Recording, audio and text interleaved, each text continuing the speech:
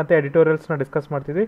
So ನೋಡಿರಿ, first article ಯಾವ ತೊಗೊಂಬಂದಿದ್ದೀನಿ ಅಂದರೆ, so it's related to more nation express outrage India flies OIC ಅಂತ ಹೇಳ್ತಿದೆ. So ನಾನು ಇಲ್ಲಿ ಏನಪ್ಪ ಅಂದರೆ ಇಶ್ಯೂ ಬಗ್ಗೆ ಡಿಸ್ಕಸ್ ಮಾಡ್ತಾ ಇಲ್ಲ.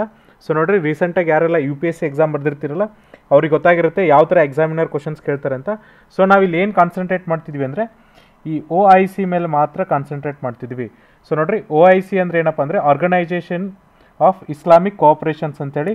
ಸೊ ಇದು ಯಾವಾಗ ಎಸ್ಟಾಬ್ಲಿಷ್ ಆಯಿತು ಅಂದರೆ 1969ರಲ್ಲಿ ಎಸ್ಟಾಬ್ಲಿಷ್ ಆಯಿತು. ಇದರಲ್ಲಿ ಟೋಟಲ್ ಎಷ್ಟು ಮೆಂಬರ್ ನೇಷನ್ಸ್ ಇದಾವಪ್ಪ ಅಂದರೆ 57 ಮೆಂಬರ್ ನೇಷನ್ಸ್ ಇದ್ದಾವೆ.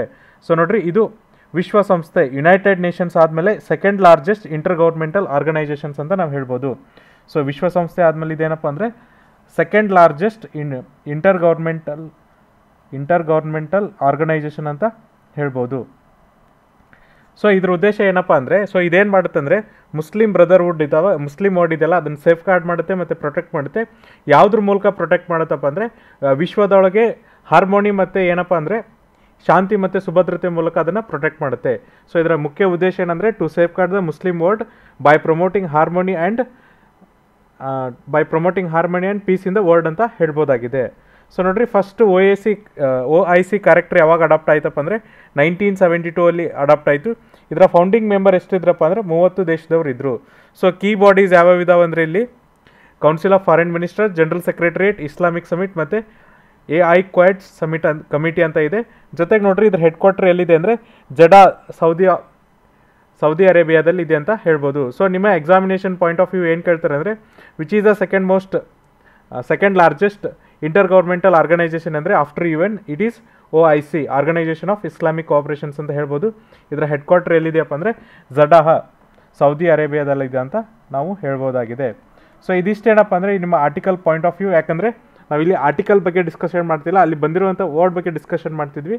ಹಾಗಾಗಿ ಈ ಆರ್ಗನೈಜೇಷನ್ ಆಫ್ ಇಸ್ಲಾಮಿಕ್ ಕೋಆಪ್ರೇಷನ್ ಅನ್ನೋದು ತುಂಬ ಇಂಪಾರ್ಟೆಂಟ್ ಆಗುತ್ತೆ ನಿಮ್ಮ ಎಕ್ಸಾಮಿನೇಷನ್ಗೆ. ಇದಾದಮೇಲೆ ನಮ್ಮ ನೆಕ್ಸ್ಟ್ ಆರ್ಟಿಕಲ್ ಯಾವುದ್ರ ಮೇಲೆ ಇದೆಯಪ್ಪ ಅಂದರೆ PM urges bank chiefs to make loan process easier ಅಂತ ಹೇಳ್ತಿದ್ದಾರೆ. ಸೊ ನೋಡಿರಿ, ಎಕ್ಸಾಮಿನೇಷನಲ್ಲಿ ಏನು ಮಾಡ್ತಾರಂದರೆ ನಿಮಗೆ ಮೋರ್ ದ್ಯಾನ್ ಡಾಟಾ ಕೇಳೋ ಬದಲು ಏನು ಮಾಡ್ತಾರಪ್ಪ ಅಂದರೆ ಸ್ಟೇಟ್ಮೆಂಟ್ ಕೇಳ್ತಾರೆ, ಜೊತೆಗೆ ಏನಪ್ಪ ಅಂದರೆ ಅನಾಲಿಸಿಸ್ ಕೇಳ್ತಾರೆ.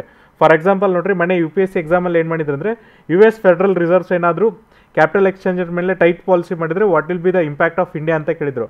ಹಾಗಾಗಿ ನೀವು ಇಲ್ಲೇನು ಮಾಡಬೇಕಾಗುತ್ತಂದರೆ ಜಸ್ಟ್ ಡಾಟಾ ಜೊತೆಗೆ ನೀವೇನಪ್ಪ ಅಂದರೆ ಕಾನ್ಸೆಪ್ಟಲ್ಲಿ ಕೂಡ ಏನಾದರೂ ನಿಮ್ದು ಹಿಡ್ತಾ ಇದ್ದರೆ ಮಾತ್ರ ನೀವೇನಂದರೆ ಎಕ್ಸಾಮಿನೇಷನ್ನ ಈಸಿಯಾಗಿ ಕ್ರ್ಯಾಕ್ ಮಾಡ್ಬೋದು.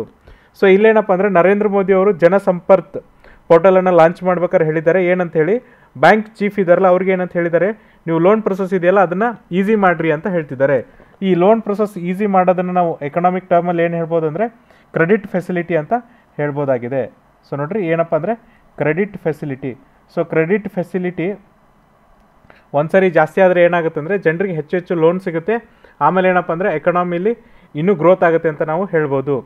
ಸೊ ಇದರಲ್ಲಿ ಪ್ರೈಮ್ ಮಿನಿಸ್ಟರ್ ಏನು ಹೇಳಿದಾರೆ ಅಂದರೆ ಈ ಪೋರ್ಟಲಿಂದ ಏನಪ್ಪ ಅಂದರೆ ಯಾರ್ಯಾರಿಗೆ ಲೈಫ್ ಈಸಿ ಆಗುತ್ತೆ ಅಂದರೆ ಫಾರ್ಮರ್ಸು, ಸ್ಟೂಡೆಂಟ್ಸು ಮತ್ತು ಆಂಟ್ರಪ್ರನರ್ಗೆ ಏನಪ್ಪ ಅಂದರೆ ಇದು ಈಸಿ ಆಗುತ್ತೆ. ಯಾಕಂದರೆ ಅವ್ರಿಗೇನೇನು ಸ್ಕೀಮ್ ಬೇಕಲ್ಲ, ಈಗ ನೋಡಿರಿ ಈ ಪೋರ್ಟಲ್ ಮುಖ್ಯ ಉದ್ದೇಶ ಏನಪ್ಪ ಅಂದರೆ ಯಾವ್ಯಾವ ಸ್ಕೀಮ್ ಎಲ್ಲೆಲ್ಲಿ ಇರುತ್ತೆ ಅನ್ನೋದನ್ನು ಹುಡ್ಕೋತ ಹೋಗೋ ಬದಲಿ ಎಲ್ಲ ಸ್ಕೀಮನ್ನು ಏನಪ್ಪ ಅಂದರೆ ಒಂದೇ ಪೋರ್ಟಲಲ್ಲಿ ಕೊಟ್ಬಿಟ್ಟಿದ್ದಾರೆ. ಹಾಗಾಗಿ ಸ್ಟೂಡೆಂಟ್ಸು, ಫಾರ್ಮರ್ಸು, ಆಂಟ್ರಪ್ರನರ್ಸು ಮತ್ತು ಬಿಸ್ನೆಸ್ ಮ್ಯಾನ್ ಏನು ಮಾಡ್ಬೋದು ಅಂದರೆ ತಮಗೆ ಯಾವ ಸ್ಕೀಮ್ ಬೇಕು, ಯಾವ ಸ್ಕೀಮ್ ಮೇಲೆ ಲೋನ್ ಬೇಕಲ್ಲ ಅದನ್ನು ಏನು ಮಾಡ್ಬೋದಪ್ಪ ಅಂದರೆ ಈಸಿಯಾಗಿ ಪಡಿಬೋದು ಅವರು ಅಂತ ಹೇಳಿದ್ದಾರೆ. ಸೊ ಈಗ ನೋಡಿರಿ, ಬೇರೆ ಬೇರೆ ಏಜೆನ್ಸಿ ಬೇರೆ ಬೇರೆ ಲೋನ್ ಕೊಡೋದ್ರಿಂದ ನಿಮ್ಗೆ ಏನಾಗುತ್ತೆ ಅಂದರೆ ಬೇರೆ ಬೇರೆ ಕಡೆ ಹೋಗಿ ಅದನ್ನು ಡಾಟಾ ತಿಳ್ಕೊಬೇಕಾಗುತ್ತೆ. ಬಟ್ ಒಂದು ಪೋರ್ಟಲಲ್ಲಿ ನಿಮಗೆ ಎಲ್ಲ ಲೋನ್ಸು ಸಿಗೋದ್ರಿಂದ ನಿಮ್ಗೆ ಯಾವುದು ಬೆಸ್ಟ್ ಸೂಟೇಬಲ್ ಲೋನ್ ಇರುತ್ತಲ್ಲ ಅದನ್ನು ಚೂಸ್ ಮಾಡ್ಬೋದು ಅಂತ ಕೂಡ ಅವರು ಹೇಳಿದ್ದಾರೆ. ಇದಾದಮೇಲೆ ನೆಕ್ಸ್ಟ್ ಏನು ಹೇಳ್ತಿದ್ದಾರೆ ಅಂದರೆ ಫೈನಾನ್ಸ್ ಮಿನಿಸ್ಟರ್ ನೋಡ್ರಿ ಏನು ಹೇಳಿದ್ದಾರೆ ಅಂದರೆ ಈಗೇನಪ್ಪ ಅಂದರೆ ಇದರೊಳಗೆ ಏನಪ್ಪ ಅಂದರೆ 10 ಕ್ರೆಡಿಟ್ ಸ್ಕೀಮ್ ಇದೆ, ಅದನ್ನು ನೀವೇನು ಮಾಡ್ಬೋದು ಅಂದರೆ ಈ ಪೋರ್ಟಲಿಂದ ಪಡ್ಕೋಬೋದು ಅಂತ ಅವರು ಹೇಳಿದ್ದಾರೆ. ಇದ್ರ ಜೊತೆಗೆ ನೋಡಿರಿ ನಮ್ಮ ಪ್ರೈಮ್ ಮಿನಿಸ್ಟರ್ ಏನು ಮಾಡಿದ್ದಾರೆ ಅಂದರೆ ಕೆಲವೊಂದಿಷ್ಟು ಕಾಯಿನ್ಸ್ನ ಕೂಡ ರಿಲೀಸ್ ಮಾಡಿದ್ದಾರೆ. ಆಜಾದಿ ಕಾ ಅಮೃತ್ ಮಹೋತ್ಸವ ಈಗ ನಡೀತಿದೆಯಲ್ಲ, ಸೊ ಅಲ್ಲಿ ಏನು ಮಾಡಿದ್ದಾರೆ ಅಂದರೆ ಕೆಲವೊಂದಿಷ್ಟು ಕಾಯಿನ್ಸ್ನ ರಿಲೀಸ್ ಮಾಡಿದ್ದಾರೆ. ಯಾವ್ಯಾವ ಕಾಯಿನ್ಸ್ ಅಪ್ಪ ಅಂದರೆ ₹1, ₹2, ₹5, ₹10 ಮತ್ತು ₹20 ಕಾಯಿನ್ಸ್ನ ಏನು ಮಾಡಿದ್ರಪ್ಪ ಅಂದರೆ ರಿಲೀಸ್ ಮಾಡಿದ್ದಾರೆ. ಈ ಕಾಯಿನ್ಸ್ ಒಳಗೆ ಏನಿದೆ ಅಂದರೆ ಆಜಾದಿ ಕಾ ಅಮೃತ್ ಮಹೋತ್ಸವ ಲೋಗೋ ಇದೆ ಅಂತ ನಾವು ಹೇಳ್ಬೋದು. ಸೊ ನೋಡಿರಿ, ನಿಮಗೆ ಎಕ್ಸಾಮಿನೇಷನಲ್ಲಿ ಏನು ಕೇಳ್ಬೋದಪ್ಪ ಅಂದರೆ ₹1, ₹2, ₹5 ಮತ್ತು ₹10 ಕಾಯಿನ್ಸ್ ರಿಲೀಸ್ ಮಾಡಿದ್ರಲ್ಲ, ಈ ಕಾಯಿನ್ಸ್ ಮೇಲೆ ಯಾವ ಲೋಗೋ ಇದೆ ಅಂತ ಕೇಳ್ಬೋದು. ಆವಾಗ ನೀವೇನು ಬರೀಬೇಕಾಗುತ್ತೆ ಅಂದರೆ ಆಜಾದಿ ಕಾ ಅಮೃತ್ ಮಹೋತ್ಸವ ಅಂತ ಹೇಳ್ಬೋದು. ಸೊ ನೋಡಿರಿ, ಮೇನ್ಲಿ ಈ ಪೋರ್ಟಲ್ದು ಪರ್ಪಸ್ ಏನಪ್ಪ ಅಂದರೆ to give the credit facility ಅಂತ ಹೇಳ್ಬೋದು. ಇದಾದಮೇಲೆ ನಮ್ಮ ನೆಕ್ಸ್ಟ್ ಆರ್ಟಿಕಲ್ ಇರೋದು ಯಾವುದ್ರ ಮೇಲೆ ಅಂದರೆ ದ ಡಿಬೇಟ್ಸ್ ಅರೌಂಡ್ ಸರೋಗಿಸಿ ಆ್ಯಕ್ಟ್ ಅಂತ ಹೇಳ್ತಿದ್ದಾರೆ. ಸೊ ನೋಡ್ರಿ ಏನಿದೆ ಡಿಬೇಟಪ್ಪ ಅಂದರೆ, ಸೊ ರೀಸೆಂಟಾಗಿ ಏನಾಗಿತ್ತಂದರೆ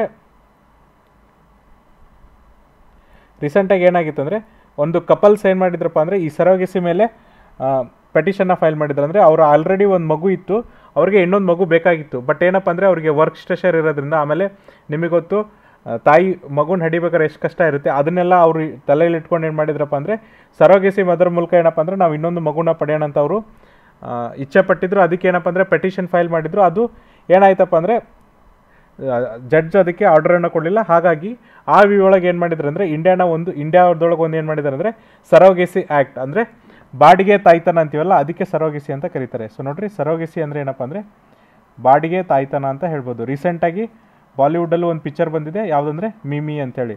ಸೊ ಇದು ಕೂಡ ಯಾವುದ್ರ ಮೇಲೆ ಇದೆ ಅಂದರೆ ಸರೋಗೆಸಿ ಮೇಲೆ ಕೂಡ ಇದೆ. ಸೊ ಇಲ್ಲೇನು ಹೇಳ್ತಿದ್ದಾರೆ ನೋಡ್ರಿ, ಸರೋಗೆಸಿನ ಯಾವುದ್ರ ಮೇಲೆ ಕೊಡ್ಬೋದಪ್ಪ ಅಂದರೆ ಮ್ಯಾರಿಡ್ ಕಪಲ್ ಇರ್ತಾರಲ್ಲ ಅವ್ರಿಗೇನಪ್ಪ ಅಂದರೆ ಮೆಡಿಕಲ್ ಗ್ರೌಂಡ್ಸ್ ಮೇಲೆ ಕೊಡ್ಬೋದು.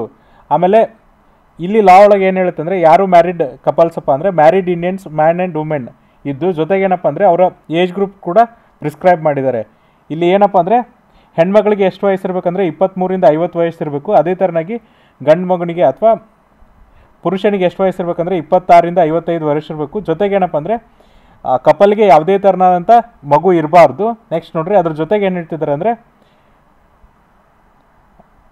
ಇರಬಾರ್ದು, ಅಂಥವ್ರಿಗೆ ಮಾತ್ರ ಏನಪ್ಪ ಅಂದರೆ ಸರೋಗೆಸಿನ ಅಲೋ ಮಾಡಿದ್ದಾರೆ. ಅಂಥವ್ರು ಏನು ಮಾಡ್ಬೋದು ಅಂದರೆ ಬಾಡಿಗೆ ತಾಯ್ತನದ ಮೂಲಕ ಇನ್ನೊಂದು ಮಗುವನ್ನು ಪಡಿಬೋದಾಗಿದೆ. ಜೊತೆಗೆ ಏನು ಹೇಳಿದ್ದಾರೆ ಅಂದರೆ ಇಲ್ಲಿ ಯಾವುದೇ ಥರನಾದಂಥ ಸಿಂಗಲ್ ವುಮೆನಿಗೆ ಏನಪ್ಪ ಅಂದರೆ ಸರೋಗೆಸಿನ ಮಾಡೋಕ್ಕೆ ಅವಕಾಶ ಕೊಟ್ಟಿಲ್ಲ. ಅವರು ಸರೋಗೆಸಿ ಮೂಲಕ ಮಗುನ ಪಡೆಯೋಕ್ಕೆ ಅವಕಾಶ ಕೊಟ್ಟಿಲ್ಲ ಅಂತ ಹೇಳಿದ್ದಾರೆ. ಜೊತೆಗೆ ನೋಡ್ರಿ ನೀವೇನಾದರೂ ಸಿಂಗಲ್ ವುಮೆನ್ ಇದ್ದು ಅಥವಾ ಡಿವೋರ್ಸ್ಡ್ ಇದ್ದರೆ ನಿಮ್ಮ ಏಜ್ ಗ್ರೂಪ್ ಏನಪ್ಪ ಅಂದರೆ 35ರಿಂದ 45 ಇದ್ದರೆ ಅಂಥವ್ರು ಕೂಡ ಏನಪ್ಪ ಅಂದರೆ ಸರೋಗೆಸಿ ಆಗ್ಬೋದು. ಜೊತೆಗೇನೆಂದರೆ ಸಿಂಗಲ್ ಮೆನ್ಸಿಗೆ ಇಲ್ಲಿ ಅಲೋ ಮಾಡಿಲ್ಲ ಅಂತ ಹೇಳ್ತಿದ್ದಾರೆ. ನೆಕ್ಸ್ಟ್ ನೋಡ್ರಿ ಏನಿದು ಸರೋಗೆಸಿ ಬಿಲ್ ಅಂದರೆ, ಸರೋಗೆಸಿ ಬಿಲ್ಲನ್ನು 2016 ನವಂಬರಲ್ಲಿ ಏನು ಮಾಡಿದ್ರಪ್ಪ ಅಂದರೆ ಪಾರ್ಲಿಮೆಂಟಲ್ಲಿ ಇಂಟ್ರೊಡ್ಯೂಸ್ ಮಾಡಿದ್ರು. ಈ ವಿಂಟರ್ ಸೆಷನ್ 2021ರಲ್ಲಿ ಅದು ಪಾಸ್ ಆಯಿತು. ಇಲ್ಲೇನು ಹೇಳ್ತಿದ್ದಾರೆ ನೋಡ್ರಿ, ಸರೋಗೆಸಿ ಏನಾಗಿದೆಯಪ್ಪ ಅಂದರೆ ಈಗ ಇಂಡಿಯಾದಲ್ಲಿ ಈ ಇನ್ಫರ್ಟಾಲಿಟಿ ಇಂಡಸ್ಟ್ರಿ ಏನಾಗಿದೆ ಅಂದರೆ ಜಾಸ್ತಿ ಆಗಿರೋದ್ರಿಂದ ಕಂಟ್ರೀಲಿ ಇದೊಂಥರ ಏನಾಗಿದೆ ಅಂದರೆ ಹಬ್ಬಾಗಿದೆ. ಆ್ಯಕ್ಚುಲಿ ಏನಾಗ್ತಿದೆ ಅಂದರೆ ಎಲ್ಲ ವರ್ಲ್ಡಿಂದ ನಮ್ಮ ಕಡೆ ಏನು ಮಾಡ್ತಿದ್ರಪ್ಪ ಅಂದರೆ ಈ ಸರೋಗೆಸಿಗೆ ಬರ್ತಿದ್ದಾರೆ. ಯಾಕಂದರೆ ನಮ್ಮಲ್ಲಿ ಎಲ್ಲಿ ನೋಡ್ರಿ ಈ ಏನಾಗ್ತಿದೆ ಅಂದರೆ ಇತ್ತೀಚೆಗೆ ಇನ್ಫರ್ಟಿಲಿಟಿ ರೇಟ್ ಜಾಸ್ತಿ ಆಗಿದ್ದರಿಂದ ಕಪಲ್ಸ್ಗೆ ಏನಾಗ್ತಿದೆ ಅಂದರೆ ಮಕ್ಕಳು ಆಗ್ತಾ ಇಲ್ಲ. ಹಾಗಾಗಿ ಏನು ಮಾಡ್ತಿದ್ದಾರೆ ಅಂದರೆ IVF ಇನ್ವಿಟ್ರೋ ಫರ್ಟಿಲಿಟಿ ರೇಟ್ ಇರ್ಬೋದು ಅಥವಾ ಈ ಥರದ ಕೆಲವೊಂದಿಷ್ಟು ಲ್ಯಾಬ್ಸ್ಗಳು ಎಲ್ಲಿ ಕೂಡ ಕಾಣುತ್ತಲ್ಲ. ಹಾಗಾಗಿ ಇದೇನಾಗಿದೆ ಅಂದರೆ ಇನ್ಫರ್ಟಿಲಿಟಿ ಹಬ್ಬ ಆಗಿರೋದ್ರಿಂದ ಈ ಇಂಡಸ್ಟ್ರಿ ಏನಾಗಿದೆ ಅಂದರೆ ಈಗ ಬೂಮ್ ಇದೆ. ಹಾಗಾಗಿ ಇದನ್ನು ತಡೆಯೋದಕ್ಕೋಸ್ಕರ ಏನು ಮಾಡಿದ್ರಪ್ಪ ಅಂದರೆ ಸರೋಗೆಸಿ ಬಿಲ್ಲನ್ನು ತಂದಿದ್ದಾರೆ ಅಂತ ಹೇಳ್ತಿದ್ದಾರೆ. ಹಾಗಾದರೆ ಸರೋಗೆಸಿ ಅಂದರೆ ಏನು ಹೇಳ್ತಿದ್ದಾರೆ ಅಂದರೆ ನೋಡ್ರಿ, ಸರೋಗೆಸಿ ಅಂದರೆ ಏನಂದರೆ ಒಂದು ಬೇರೆ ಹೆಣ್ಮಗಳು ಇನ್ನೊಂದು ಕಪಲ್ಸ್ ಅಂದರೆ ಯಾರು ಭಾರತೀಯ ಆಗ್ಬೋದು ವಿದೇಶ ಕಪಲ್ಸ್ ಇರ್ತಾರಲ್ಲ ಅವ್ರಿಗೆ ಅವರ ಮಗುವಿಗೆ ಏನು ಮಾಡೋದಪ್ಪ ಅಂದರೆ ಜನ್ಮ ಕೊಡೋದು. ಆಮೇಲೆ ಏನು ಮಾಡೋದಂದರೆ ಆ ಮಗುನ ಏನು ಮಾಡೋದಪ್ಪ ಅಂದರೆ ಅವ್ರಿಗೆ ಹ್ಯಾಂಡ್ ಓವರ್ ಮಾಡೋದು. ಜೊತೆಗೆ ನೋಡ್ರಿ ಇದ್ರೊಳಗೆ ಏನಿರುತ್ತಂದರೆ ಅಲುಸ್ಟ್ರಿಕ್ ಸರೋಗೆಸಿ ಮಾತ್ರ ಅಲೋ ಮಾಡಿದ್ದಾರೆ. ಅಂದರೆ ಫಾರ್ ಎಕ್ಸಾಂಪಲ್ ನೋಡ್ರಿ, ಈಗ ಒಂದು ಹೆಣ್ಮಗಳಿದ್ದಾಳೆ, ಅವರು ಒಪ್ಕೊಂಡು ಇನ್ನೊಂದು ಕಪಲ್ನ ಮಗುವಿಗೆ ಏನು ಮಾಡ್ತಿದ್ದಾರೆ ಅಂದರೆ ಜನ್ಮ ಕೊಡ್ತಿದ್ದಾರೆ. ಸೊ ಅವ್ರು ಅದಕ್ಕೆ ಏನಪ್ಪ ಅಂದರೆ ಯಾವುದೇ ಥರನಾದಂಥ ಫೈನಾನ್ಷಿಯಲ್ ಬೆನಿಫಿಟ್ಸ್ ಕೊಡಬಾರ್ದು. ಬಟ್ ಏನು ಕೊಡಬೇಕಂದ್ರೆ ಅವರು ಬರೀ ಇನ್ಶೂರೆನ್ಸ್ ಕವರೇಜನ್ನು ಮಾತ್ರ ಕೊಡಬೇಕು, ಮೆಡಿಕಲ್ ಇನ್ಶೂರೆನ್ಸ್ ಕವರೇಜನ್ನು ಮಾತ್ರ ಕೊಡಬೇಕು. ಅದಕ್ಕೆ ಏನಂತ ಕರೀತಾರಪ್ಪ ಅಂದರೆ ಅಲುಸ್ಟ್ರಿಕ್ ಸರೋಗೆಸಿ ಅಂತ ಕರೀತಾರೆ. ಸೊ ನೋಡ್ರಿ ನಮ್ಮ ದೇಶದಲ್ಲಿ ಅಲೋ ಮಾಡಿದಂಥ ಸರೋಗೆಸಿ ಯಾವುದಪ್ಪ ಅಂದರೆ ಅಲುಸ್ಟ್ರಿಕ್ ಸರೋಗೆಸಿ. ಅಂದರೆ ಇಲ್ಲಿ ಯಾವುದೇ ಥರನಾದಂಥ ಫೈನಾನ್ಷಿಯಲ್ ಬೆನಿಫಿಟ್ಸ್ ಇರಲ್ಲ, ಜಸ್ಟ್ ಏನಿರುತ್ತೆ ಅಂದರೆ ಇಲ್ಲಿ ಮೆಡಿಕಲ್ ಎಕ್ಸ್ಪೆನ್ಸಸ್ಸು ಮತ್ತು ಇನ್ಶೂರೆನ್ಸ್ ಕವರೇಜ್ ಮಾತ್ರ ಇರುತ್ತೆ ಅಂತ ಹೇಳ್ತಿದ್ದಾರೆ. ಇದಾದಮೇಲೆ ನೆಕ್ಸ್ಟ್ ಹೇಳ್ತಿದ್ದಾರೆ ನೋಡ್ರಿ, ಯಾಕೆ ಇಂಡಿಯಾದಲ್ಲಿ ಸರೋಗೆಸಿ ಆ್ಯಕ್ಟ್ ಇಂಪಾರ್ಟೆಂಟ್ ಆಗಿದೆ ಅಂದರೆ ಇಂಡಿಯಾ ಏನಾಗಿದೆಯಪ್ಪ ಅಂದ್ರೆ ಈಗ ಸರೋಗೆಸಿ ಹಬ್ಬ ಆಗಿದೆ. ಯಾಕಂದರೆ ಇದು ವಿಶ್ವದ ಪೂರ್ತಿ ಎಲ್ಲ ನಾನಾ ಕಡೆಗಳಿಂದ ಪ್ರಜೆಗಳನ್ನ ಏನು ಮಾಡ್ತಿದೆಯಪ್ಪ ಅಂದರೆ ಅಟ್ರ್ಯಾಕ್ಟ್ ಮಾಡ್ತಿದೆ. ಯಾವುದಕ್ಕೋಸ್ಕರ ಅಂದರೆ ನಮ್ಮಲ್ಲಿ ಏನು ಟೆಕ್ನಾಲಜಿ ಇದೆ ಅದು ತುಂಬ ಚೆನ್ನಾಗಿದೆ, ಪ್ರೈಸಸ್ ಕೂಡ ಏನಪ್ಪ ಅಂದರೆ ಕಮ್ಮಿ ಇದೆ. ಫಾರ್ ಎಕ್ಸಾಂಪಲ್ ನೋಡ್ರಿ, ಯಾರಾದರೂ ಹೊರದೇಶದಿಂದ ಬಂದರೆ ಇಂಡಿಯನ್ ಕರೆನ್ಸಿಯಲ್ಲಿ ತುಂಬ ಕಡಿಮೆ ಅಮೌಂಟಲ್ಲಿ ಏನು ಮಾಡ್ಬೋದಪ್ಪ ಅಂದರೆ ಸರೋಗೆಸಿನ ಪಡಿಬೋದು ಅಂತ ಅವರು ಹೇಳಿದ್ದಾರೆ. ಹಾಗಾಗಿ ಜೊತೆಗೆ ನೋಡ್ರಿ ಈ ಸೋಷಿಯಲ್ ಎಕನಾಮಿಕ್ ಕಂಡೀಷನ್ ಇದೆಯಲ್ಲ, ಅಂದರೆ ಸಾಮಾಜಿಕವಾಗಿ ಮತ್ತು ಆರ್ಥಿಕವಾಗಿ ಹಿಂದುಳಿದಿರ್ತಾರಲ್ಲ ಅಂಥ ಹೆಣ್ಮಕ್ಳಿಗೆ ಏನಪ್ಪ ಅಂದರೆ ಅವ್ರದ್ದು ಏನಾದರೂ ಮನೇಲಿ ಸಮಸ್ಯೆ ಇದ್ದರೆ, ಫಾರ್ ಎಕ್ಸಾಂಪಲ್ ಅವ್ರ ಮನೇಲಿ ಯಾರಿಗಾದರೂ ಸರ್ಜರಿ ಮಾಡಿಸೋದಿದ್ರೆ ಅಥವಾ ಮಕ್ಕಳೇ ಎಜುಕೇಷನ್ ಇನ್ಸ್ಟಿಟ್ಯೂಟ್ಗೆ ಬಿಲ್ ತುಂಬೋದಿರಲಿ ಅಥವಾ ಹಣ ತುಂಬೋದಿರ್ಬೋದು, ಅಥವಾ ಇನ್ನೇನಪ್ಪ ಅಂದರೆ ಏನೋ ಅವರಿಗೆ ಫೈನಾನ್ಷಿಯಲಿ ಇನ್ಸ್ಟೇಬಲ್ ಇದ್ರು ಮತ್ತು ಅರ್ಜೆಂಟ್ ರೊಕ್ಕ ಬೇಕಾಗಿತ್ತು ಅಥವಾ ಹಣ ಬೇಕಾಗಿತ್ತು ಅಂದರೆ ಅಂಥವ್ರು ಏನು ಮಾಡ್ತಿದ್ದಾರೆ ಅಂದರೆ ಈ ಸರೋಗೆಸಿನ ಒಪ್ಕೋತಿದ್ದಾರೆ ಅಂತ ಹೇಳ್ತಿದ್ದಾರೆ. ಅಂದರೆ ಬಾಡಿಗೆ ತಾಯ್ತನಕ್ಕೆ ಒಪ್ಕೋತಿದ್ದಾರೆ ಅಂತ ಅವರು ಹೇಳ್ತಿದ್ದಾರೆ. ಜೊತೆಗೆ ನೋಡ್ರಿ ಒಂದ್ಸರಿ ಏನಪ್ಪ ಅಂದರೆ ಈ ಇನ್ಫಾರ್ಮೇಷನ್ ಅಂದರೆ ಇವರು ಸರೋಗಿಸಿ ಆಗ್ತಾರಂತ ಯಾರಾದರೂ ಒಪ್ಕೊಂಡ್ಬಿಟ್ರೆ ಅದೇನಾಗುತ್ತೆ ಅಂದರೆ ಮಾರ್ಕೆಟ್ ತುಂಬ ಓಡಾಡುತ್ತೆ, ಆಮೇಲೆ ಯಾರಾದರೂ ಪಿಕಪ್ ಮಾಡ್ತಾರೆ. ಜೊತೆಗೆ ನೋಡಿರಿ ಸರೋಗಿಸಿಯಲ್ಲಿ ಏನಪ್ಪ ಅಂದರೆ ಇನ್ನೊಂದು ಇಂಪಾರ್ಟೆಂಟ್ ಏನು ಹೇಳ್ಬೇಕಂದ್ರೆ ಈ ಮಿಡಲ್ ಮ್ಯಾನ್ ಇದಾರಲ್ಲ ಇವರ ಹಾವಳಿ ಜಾಸ್ತಿ ಆಗಿದೆ. ಯಾಕಂದರೆ ಇಲ್ಲಿ ಈ ಆರ್ಟಿಕಲ್ ಏನು ಹೇಳ್ತಿದ್ದಾರೆ ಅಂದರೆ, ಈಗ ನೋಡಿರಿ ಒಂದು ಹೆಣ್ಣುಮಗಳು ನಾನು ಸರೋಗಿಸಿ ಮಾಡ್ಕೊಳಕ್ಕೆ ಅಥವಾ ಬಾಡಿಗೆ ತಾಯಿ ಆಗೋಕ್ಕೆ ಒಪ್ಕೊಂಡಿದ್ದಾಳಂದರೆ ಆ ವಿಷಯ ಮಾರ್ಕೆಟ್ ಸುತ್ತಲೂ ಹೋಗುತ್ತೆ, ಒಬ್ಬರು ಪಿಕಪ್ ಮಾಡ್ತಾರೆ. ಅಲ್ಲೇನಾಗ್ತಾರಪ್ಪ ಅಂದರೆ ಈ ದಲ್ಲಾಳಿಗಳು ಬಂದು ಆ ಹೆಣ್ಮಗಳನ್ನು ಎಕ್ಸ್ಪ್ಲಾಯ್ಟ್ ಮಾಡ್ತಾರೆ. ಅಂದರೆ ಆ ಮಗು ಹೆರೋರಿಗೆ ಅವ್ರಿಗೆ ಚೆನ್ನಾಗಿ ನೋಡಿಕೊಂಡು ಮಗು ಹೆತ್ತ ಮೇಲೆ ಯಾವ ಥರನಾದ ಫೈನಾನ್ಷಿಯಲ್ ಅಸಿಸ್ಟೆಂಟ್ ಕೊಡಬೇಕಿತ್ತಲ್ಲ ಅದನ್ನು ಕೊಡ್ತಾ ಇಲ್ಲ. ಹಾಗಾಗಿ ಏನು ಮಾಡ್ತಿದ್ರು ಅಂದರೆ ಈ ಕಾನೂನನ್ನು ತಂದಿದ್ದೀವಿ ಅಂತ ಅವರು ಹೇಳ್ತಿದ್ದಾರೆ. ಜೊತೆಗೆ ನೋಡಿರಿ ಇನ್ನೊಂದು ಇಶ್ಯೂ ಏನಪ್ಪ ಅಂದರೆ ಈ ಸರೋಗೇಸಿನ ಯಾಕೆ ತಂದ್ರೆ ಅಂದರೆ 2008ರಲ್ಲಿ ಜಪಾನಿಂದ ಒಂದು ಕಪಲ್ ಬಂದಿದ್ದರು. ಅವ್ರು ಏನು ಮಾಡಿದ್ರು ಅಂದರೆ ಸರೋಗೇಸಿ ಮಾಡೋಕ್ಕೆ ಒಪ್ಪಿಗೆ ತೊಗೊಂಡಿದ್ರು. ಆಮೇಲೆ ಏನಾಯ್ತಪ್ಪ ಅಂದರೆ ಅವರಿಗೆ ನೆಕ್ಸ್ಟ್ ಆ ಮಗು ಹೆರೋದ್ರೊಳಗೆ ಕಪಲ್ ಬೇರೆ ಬೇರೆ ಆಗಿಬಿಟ್ರು. ಆ ಮಗುನ ಯಾರೂ ತೊಗೊಳ್ಳೇ ಇಲ್ಲ. ಹಾಗಾಗಿ ಅದೇನಂದರೆ ಫೈನಾನ್ಷಿಯಲಿ ಮತ್ತು ಯಾರು ಬಾಡಿಗೆ ತಾಯಿ ಇರ್ತಾರಲ್ಲ ಅವ್ರಿಗೆ ಬರ್ಡನ್ ಆಗುತ್ತೆ ಅಂತ ಹೇಳ್ತಿದ್ದಾರೆ. ಇನ್ನೊಂದು ಎಕ್ಸಾಂಪಲ್ ಏನು ಕೊಡ್ತಾರೆ ಅಂದರೆ 2012ರಲ್ಲಿ ಆಸ್ಟ್ರೇಲಿಯನ್ ಕಪಲ್ ಏನು ಮಾಡಿದ್ರು ಅಂದರೆ ಈ ಬಾಡಿಗೆ ತಾಯಿತನದ ಮೂಲಕ ಒಂದು ಮಗುನ ದತ್ತು ಪಡೆಯಕ್ಕೆ ಒಪ್ಕೊಂಡಿದ್ರು. ಬಟ್ ಏನಾಯ್ತು ಅಂದರೆ ಆ ತಾಯಿ ಜನ್ಮ ಕೊಡ್ಬೇಕಾದ್ರೆ 2 ಮಕ್ಕಳು ಬಂದುಬಿಟ್ರು. ಅದರಲ್ಲಿ ಈ ಆಸ್ಟ್ರೇಲಿಯನ್ ಕಪಲ್ ಏನು ಮಾಡಿದ್ರು ಅಂದರೆ ಒಂದು ಮಗುನ ಮಾತ್ರ ದತ್ತು ತೊಗೊತೀನಿ ಅಂತ ಹೇಳಿದರು. ಹಾಗಾಗಿ ಇನ್ನೊಂದು ಮಗುವಿನ ಜವಾಬ್ದಾರಿ ಯಾರು ಅಂಥೇಳಿ ಈ ಥರನಾಗಿ ಏನಪ್ಪ ಅಂದರೆ ಕೆಲವೊಂದಿಷ್ಟು ಕೇಸಸ್ ಆಗಿರೋದ್ರಿಂದ ಈ ಆ್ಯಕ್ಟನ್ನು ತಂದಿದ್ದಾರೆ. ನೆಕ್ಸ್ಟ್ ನೋಡಿರಿ ಇಲ್ಲೇನಪ್ಪ ಅಂದರೆ ಯಾರನ್ನೆಲ್ಲ ಅಲೋ ಮಾಡ್ತಾರೆ ಸರೋಗೇಟ್ ಮದರ್ ಕೊಡೋಕ್ಕಂದ್ರೆ, ಸೊ ನೋಡಿರಿ ಯಾರಿಗೆಲ್ಲ ನೀವು ಅಲೋ ಮಾಡ್ಬೋದು ಅಥವಾ ಯಾರೆಲ್ಲ ಇದರಲ್ಲಿ ಬೆನಿಫಿಟ್ಸ್ನ ತೊಗೋಬೋದು ಸರೋಗೇಸಿ ಮೂಲಕ ಅಂದರೆ, ಸೊ ನೋಡಿರಿ ಯಾವುದಾದ್ರೂ ಕಪಲ್ಸ್ ಇರ್ತಾರಲ್ಲ, ಇಂಡಿಯನ್ ಕಪಲ್ಸ್ ಇರ್ಬೋದು ಅಥವಾ ಫಾರಿನ್ ಕಪಲ್ಸು, ಅವ್ರೇನಿರ್ಬೇಕಪ್ಪ ಅಂದರೆ ಪ್ರೂವನ್ ಇನ್ಫರ್ಟಿಲಿಟಿ ಅಂದರೆ ಅವ್ರಿಗೆ ಏನಪ್ಪ ಅಂದರೆ ಯಾವುದೇ ಥರನಂಥ ಮಕ್ಕಳಾಗಲ್ಲ ಅಂತ ಹೇಳಬೇಕು. ಜೊತೆಗೆ ನೋಡಿರಿ ಆಮೇಲೆ ಏನಪ್ಪ ಅಂದರೆ ಕಪಲ್ ಏನಂತ ಹೇಳ್ಬೇಕಂದ್ರೆ ತಾವು 2 ಸರ್ಟಿಫಿಕೇಟನ್ನು ಪ್ರೊಡ್ಯೂಸ್ ಮಾಡಬೇಕಾಗುತ್ತೆ. ಯಾವುದಂದರೆ ಸರ್ಟಿಫಿಕೇಟ್ ಆಫ್ ಎಸೆನ್ಷಿಯಾಲಿಟಿ ಮತ್ತು ಸರ್ಟಿಫಿಕೇಟ್ ಆಫ್ ಎಲಿಜಿಬಿಲಿಟಿನ ಪಡಿಬೇಕಾಗುತ್ತೆ. ಇವನ್ನ ಯಾರು ಇಶ್ಯೂ ಮಾಡ್ತಾರೆ ಅಂದರೆ ಅಪ್ರೋಪ್ರಿಯೇಟ್ ಅಥಾರಿಟಿ ಅವ್ರು ಇಶ್ಯೂ ಮಾಡ್ತಾರೆ. ಸೊ ಈ ಸರ್ಟಿಫಿಕೇಟ್ ಇದ್ದವ್ರು ಮಾತ್ರ ಏನಪ್ಪ ಅಂದರೆ ಇದಕ್ಕೆ ಎಲಿಜಿಬಲ್ ಆಗ್ತಾರೆ. ಜೊತೆಗೆ ನೋಡಿರಿ ಈ ಸರ್ಟಿಫಿಕೇಟ್ ಆಫ್ ಎಸೆನ್ಷಿಯಾಲಿಟಿಲೇ ಇದೆಯಲ್ಲ, ಇದಕ್ಕೇನಪ್ಪ ಅಂದರೆ 3 ಕಂಡೀಷನ್ ಇರುತ್ತೆ. ಆ 3 ಕಂಡೀಷನ್ ಫುಲ್ಫಿಲ್ ಮಾಡಿದರೆ ಮಾತ್ರ ಏನಪ್ಪ ಅಂದರೆ ಅವ್ರಿಗೆ ಸರ್ಟಿಫಿಕೇಟ್ ಕೊಡ್ತಾರೆ. ಫಸ್ಟ್ ಕಂಡೀಷನ್ ಏನಪ್ಪ ಅಂದರೆ ಇನ್ಫರ್ಟಿಲಿಟಿ ಸರ್ಟಿಫಿಕೇಟ್ ತರಬೇಕು. ಯಾವುದಾದ್ರೂ ಇಬ್ಬರಲ್ಲಿ ಒಬ್ಬರಿಗೆ ತರಬೇಕು. ಯಾರ ಕಡೆಯಿಂದ ಅಂದರೆ ಡಿಸ್ಟ್ರಿಕ್ಟ್ ಮೆಡಿಕಲ್ ಬೋರ್ಡಿಂದ. ಎರಡನೇದು ಏನು ಮಾಡ್ಬೇಕಂದ್ರೆ ಆ ಪೇರೆಂಟೇಜ್ ಯಾರು ನೋಡ್ಕೋತೀರಾ, ಸರೋಗೇಟ್ ಚೈಲ್ಡ್ ಹುಟ್ಟುತ್ತಲ್ಲ ಅದನ್ನು ಯಾರು ನೋಡ್ಕೋತೀರಾ ಅನ್ನೋದನ್ನು ಕೂಡ ಏನಪ್ಪ ಅಂದರೆ ನೀವು ಡಿಸ್ಟ್ರಿಕ್ಟ್ ಮ್ಯಾಜಿಸ್ಟ್ರೇಟಿಂದ ತರಬೇಕು. ಯಾಕಂದರೆ ನಾನು ಆಗಲೇ ಹೇಳಿದೆ 2008 ಜಪಾನ್ ಎಕ್ಸಾಂಪಲ್ ಮತ್ತು 2012 ಆಸ್ಟ್ರೇಲಿಯನ್ ಕಪಲ್ಸು. ಹಾಗಾಗಿ ಈ ಸರ್ಟಿಫಿಕೇಟ್ ಏನಪ್ಪ ಅಂದರೆ ಇಲ್ಲಿ ಮ್ಯಾಂಡೇಟ್ರಿ ಮಾಡಿದ್ದಾರೆ. ಜೊತೆಗೆ ನೋಡಿರಿ ಮೂರನೇದು ಏನಪ್ಪ ಅಂದರೆ ಯಾರು ಸರೋಗೇಟ್ ಮದರ್ ಇರ್ತಾರಲ್ಲ ಅವ್ರಿಗೆ ಇನ್ಶೂರೆನ್ಸ್ನ ಕೊಡಬೇಕು. ಸೊ ಇದರಲ್ಲಿ ಫಸ್ಟ್ ಏನಂದರೆ ಇನ್ಫರ್ಟಿಲಿಟಿ ಸರ್ಟಿಫಿಕೇಟ್ ತರಬೇಕು. ಸೆಕೆಂಡ್ ಏನಪ್ಪ ಅಂದರೆ ಆ ಮಗುನ ಪೇರೆಂಟೇಜ್ ಅಥವಾ ಪ್ಯಾಟ್ರನೇಜ್ ನೋಡ್ಕೋಬೇಕು. ಮೂರನೇದು ಏನಂದರೆ ಅವ್ರಿಗೆ ಯಾರು ತಾಯಿ ಇರ್ತಾರಲ್ಲ ಸರೋಗೇಟ್ ಮದರ್ ಅವ್ರಿಗೆ ಏನು ಮಾಡ್ಬೇಕಂದ್ರೆ ಮೆಡಿಕಲ್ ಇನ್ಶೂರೆನ್ಸ್ ಕೊಡಬೇಕು. ಈ ಥರದ ವಿಶ್ವಾಸ ಕೊಟ್ಟಾಗ ಮಾತ್ರ ಏನಪ್ಪ ಅಂದರೆ ಅವ್ರಿಗೆ ಪರ್ಮಿಷನ್ ಕೊಡ್ತಾರೆ. ಜೊತೆಗೆ ನೋಡಿರಿ ನೆಕ್ಸ್ಟ್ ಏನು ಹೇಳ್ತಿದ್ದಾರೆ ಅಂದರೆ ಏನು ಸರ್ಟಿಫಿಕೇಟ್ ಇದಾವಲ್ಲ ಕೆಲವೊಂದಿಷ್ಟು ಕಂಡೀಷನ್ಸ್ನ ಫಾಲೋ ಮಾಡಬೇಕಂತ ಹೇಳ್ತಿದ್ದಾರೆ. ಏನಪ್ಪ ಅಂದರೆ ಈ ಕಪಲ್ಸ್ ಯಾರು ಇರಬೇಕಂದ್ರೆ ಇಂಡಿಯನ್ ಸಿಟಿಸನ್ಸ್ ಇರಬೇಕು. ಜೊತೆಗೆ ಏನಪ್ಪ ಅಂದರೆ ಅವರು 5 ವರ್ಷಕ್ಕಿಂತ ಕೆಳಗೆ ಮದುವೆ ಆಗಿರಬಾರ್ದು. ಅಂದರೆ ಅವ್ರು ಮದುವೆ ಆಗಿ ಅಟ್ಲೀಸ್ಟ್ 5 ವರ್ಷ ಆಗಿರಬೇಕು. ಜೊತೆಗೆ ನೋಡಿರಿ ಆ ಹೆಣ್ಮಗಳಿಗೆ ವಯಸ್ಸು ಎಷ್ಟಿರ್ಬೇಕಂದ್ರೆ ಯಾರು ಬಾಡಿಗೆ ತಾಯಿ ಮೂಲಕ ಮಗುವನ್ನು ಪಡಿತಿದ್ದಾಳಲ್ಲ ಅವಳಿಗೆ ಎಷ್ಟು ವಯಸ್ಸಿರ್ಬೇಕಂದ್ರೆ 23ರಿಂದ 50 ವರ್ಷದೊಳಗೆ ವಯಸ್ಸಿರಬೇಕು. ಅದೇ ಥರನಾಗಿ ಗಂಡು ಮಗುವಿಗೆ ಅಥವಾ ಗಂಡು ಮಕ್ಕಳಿಗೆ ಎಷ್ಟು ವಯಸ್ಸಿರ್ಬೇಕಂದ್ರೆ ಗಂಡಸರಿಗೆ ಎಷ್ಟು ವಯಸ್ಸಿರ್ಬೇಕಂದ್ರೆ 26ರಿಂದ 55 ವರ್ಷ ಇರಬೇಕಾಗುತ್ತೆ. ಜೊತೆಗೆ ನೋಡಿರಿ ಅವ್ರಿಗೆ ಯಾವುದೇ ಥರನಂಥ ಬಯಾಲಜಿಕಲ್ ಚಿಲ್ಡ್ರನ್ ಇರಬಾರ್ದು. ಅದು ಬಯಾಲಜಿಕಲ್ ಆಗಿರ್ಬೋದು ಅಥವಾ ಅಡಾಪ್ಟೆಡ್ ಆಗಿರ್ಬೋದು ಅಥವಾ ಸರೋಗೇಟ್ ಆಗಿರ್ಬೋದು. ಅಂದರೆ ಈಗ ಈ ಕಪಲ್ಸಿಗೆ ಆಲ್ರೆಡಿ ಒಂದ್ಸರಿ ಸರೋಗೇಟ್ ಮದರ್ ಮೂಲಕ ಏನಾದರೂ ಮಗುವನ್ನು ಪಡೆದಿದ್ರೆ ಅವ್ರಿಗೆ ಇನ್ನೊಂದು ಸರಿ ಇಲ್ಲಿ ಏನಪ್ಪ ಅಂದರೆ ಅವಕಾಶವನ್ನು ಕೊಡಲಾಗುವುದಿಲ್ಲ ಅಂತ ಹೇಳ್ತಿದ್ದಾರೆ. ಜೊತೆಗೆ ನೋಡಿರಿ ಅವ್ರಿಗೆ ಏನಾದರೂ ಮೆಂಟಲಿ ಮತ್ತು ಫಿಸಿಕಲಿ ಚಾಲೆಂಜ್ಡ್ ಮಕ್ಕಳಿದ್ರೆ ಅವ್ರು ಏನು ಮಾಡ್ಬೋದು ಅಂದರೆ ಸರೋಗೇಟ್ ಮೂಲಕ ಏನಪ್ಪ ಅಂದರೆ ಮಗುವನ್ನು ಪಡಿಬೋದು. ಜೊತೆಗೆ ಏನಪ್ಪ ಅಂದರೆ ಅವ್ರಿಗೆ ಒಂದು ಮಗು ಇದ್ದು ಅದಕ್ಕೇನಂದರೆ ಫ್ಯಾಟಲ್ ಇಲ್ನೆಸ್ ಮತ್ತು ಡಿಸಾರ್ಡರ್ ಇದ್ರೂ ಕೂಡ ಅಲ್ಲಿ ಕೂಡ ಏನು ಮಾಡ್ಬೋದು ಅಂದರೆ ಈ ಮಗುವನ್ನು ಸರೋಗೇಸಿ ಮೂಲಕ ಪಡಿಬೋದು ಅಂತ ಹೇಳ್ತಿದ್ದಾರೆ. ಹಾಗಾದರೆ ಯಾರು ಸರೋಗೇಟ್ ಮದರ್ ಆಗ್ಬೋದು, ಯಾರು ಬಾಡಿಗೆ ತಾಯಿ ಆಗ್ಬೋದು ಅಂದರೆ, ಸೊ ನೋಡಿರಿ ಇಲ್ಲಿ ಕ್ಲಿಯರಾಗಿ ಹೇಳಿದ್ದಾರೆ ಯಾರು ಕಪಲಿನ ರಿಲೇಟ್ ಇದ್ದಾರಲ್ಲ ಅವರು ಮಾತ್ರ ಏನಾಗ್ಬೋದಪ್ಪ ಅಂದರೆ ಸರೋಗೇಟ್ ಮದರ್ ಆಗ್ಬೋದು ಅಂತ ಹೇಳ್ತಿದ್ದಾರೆ.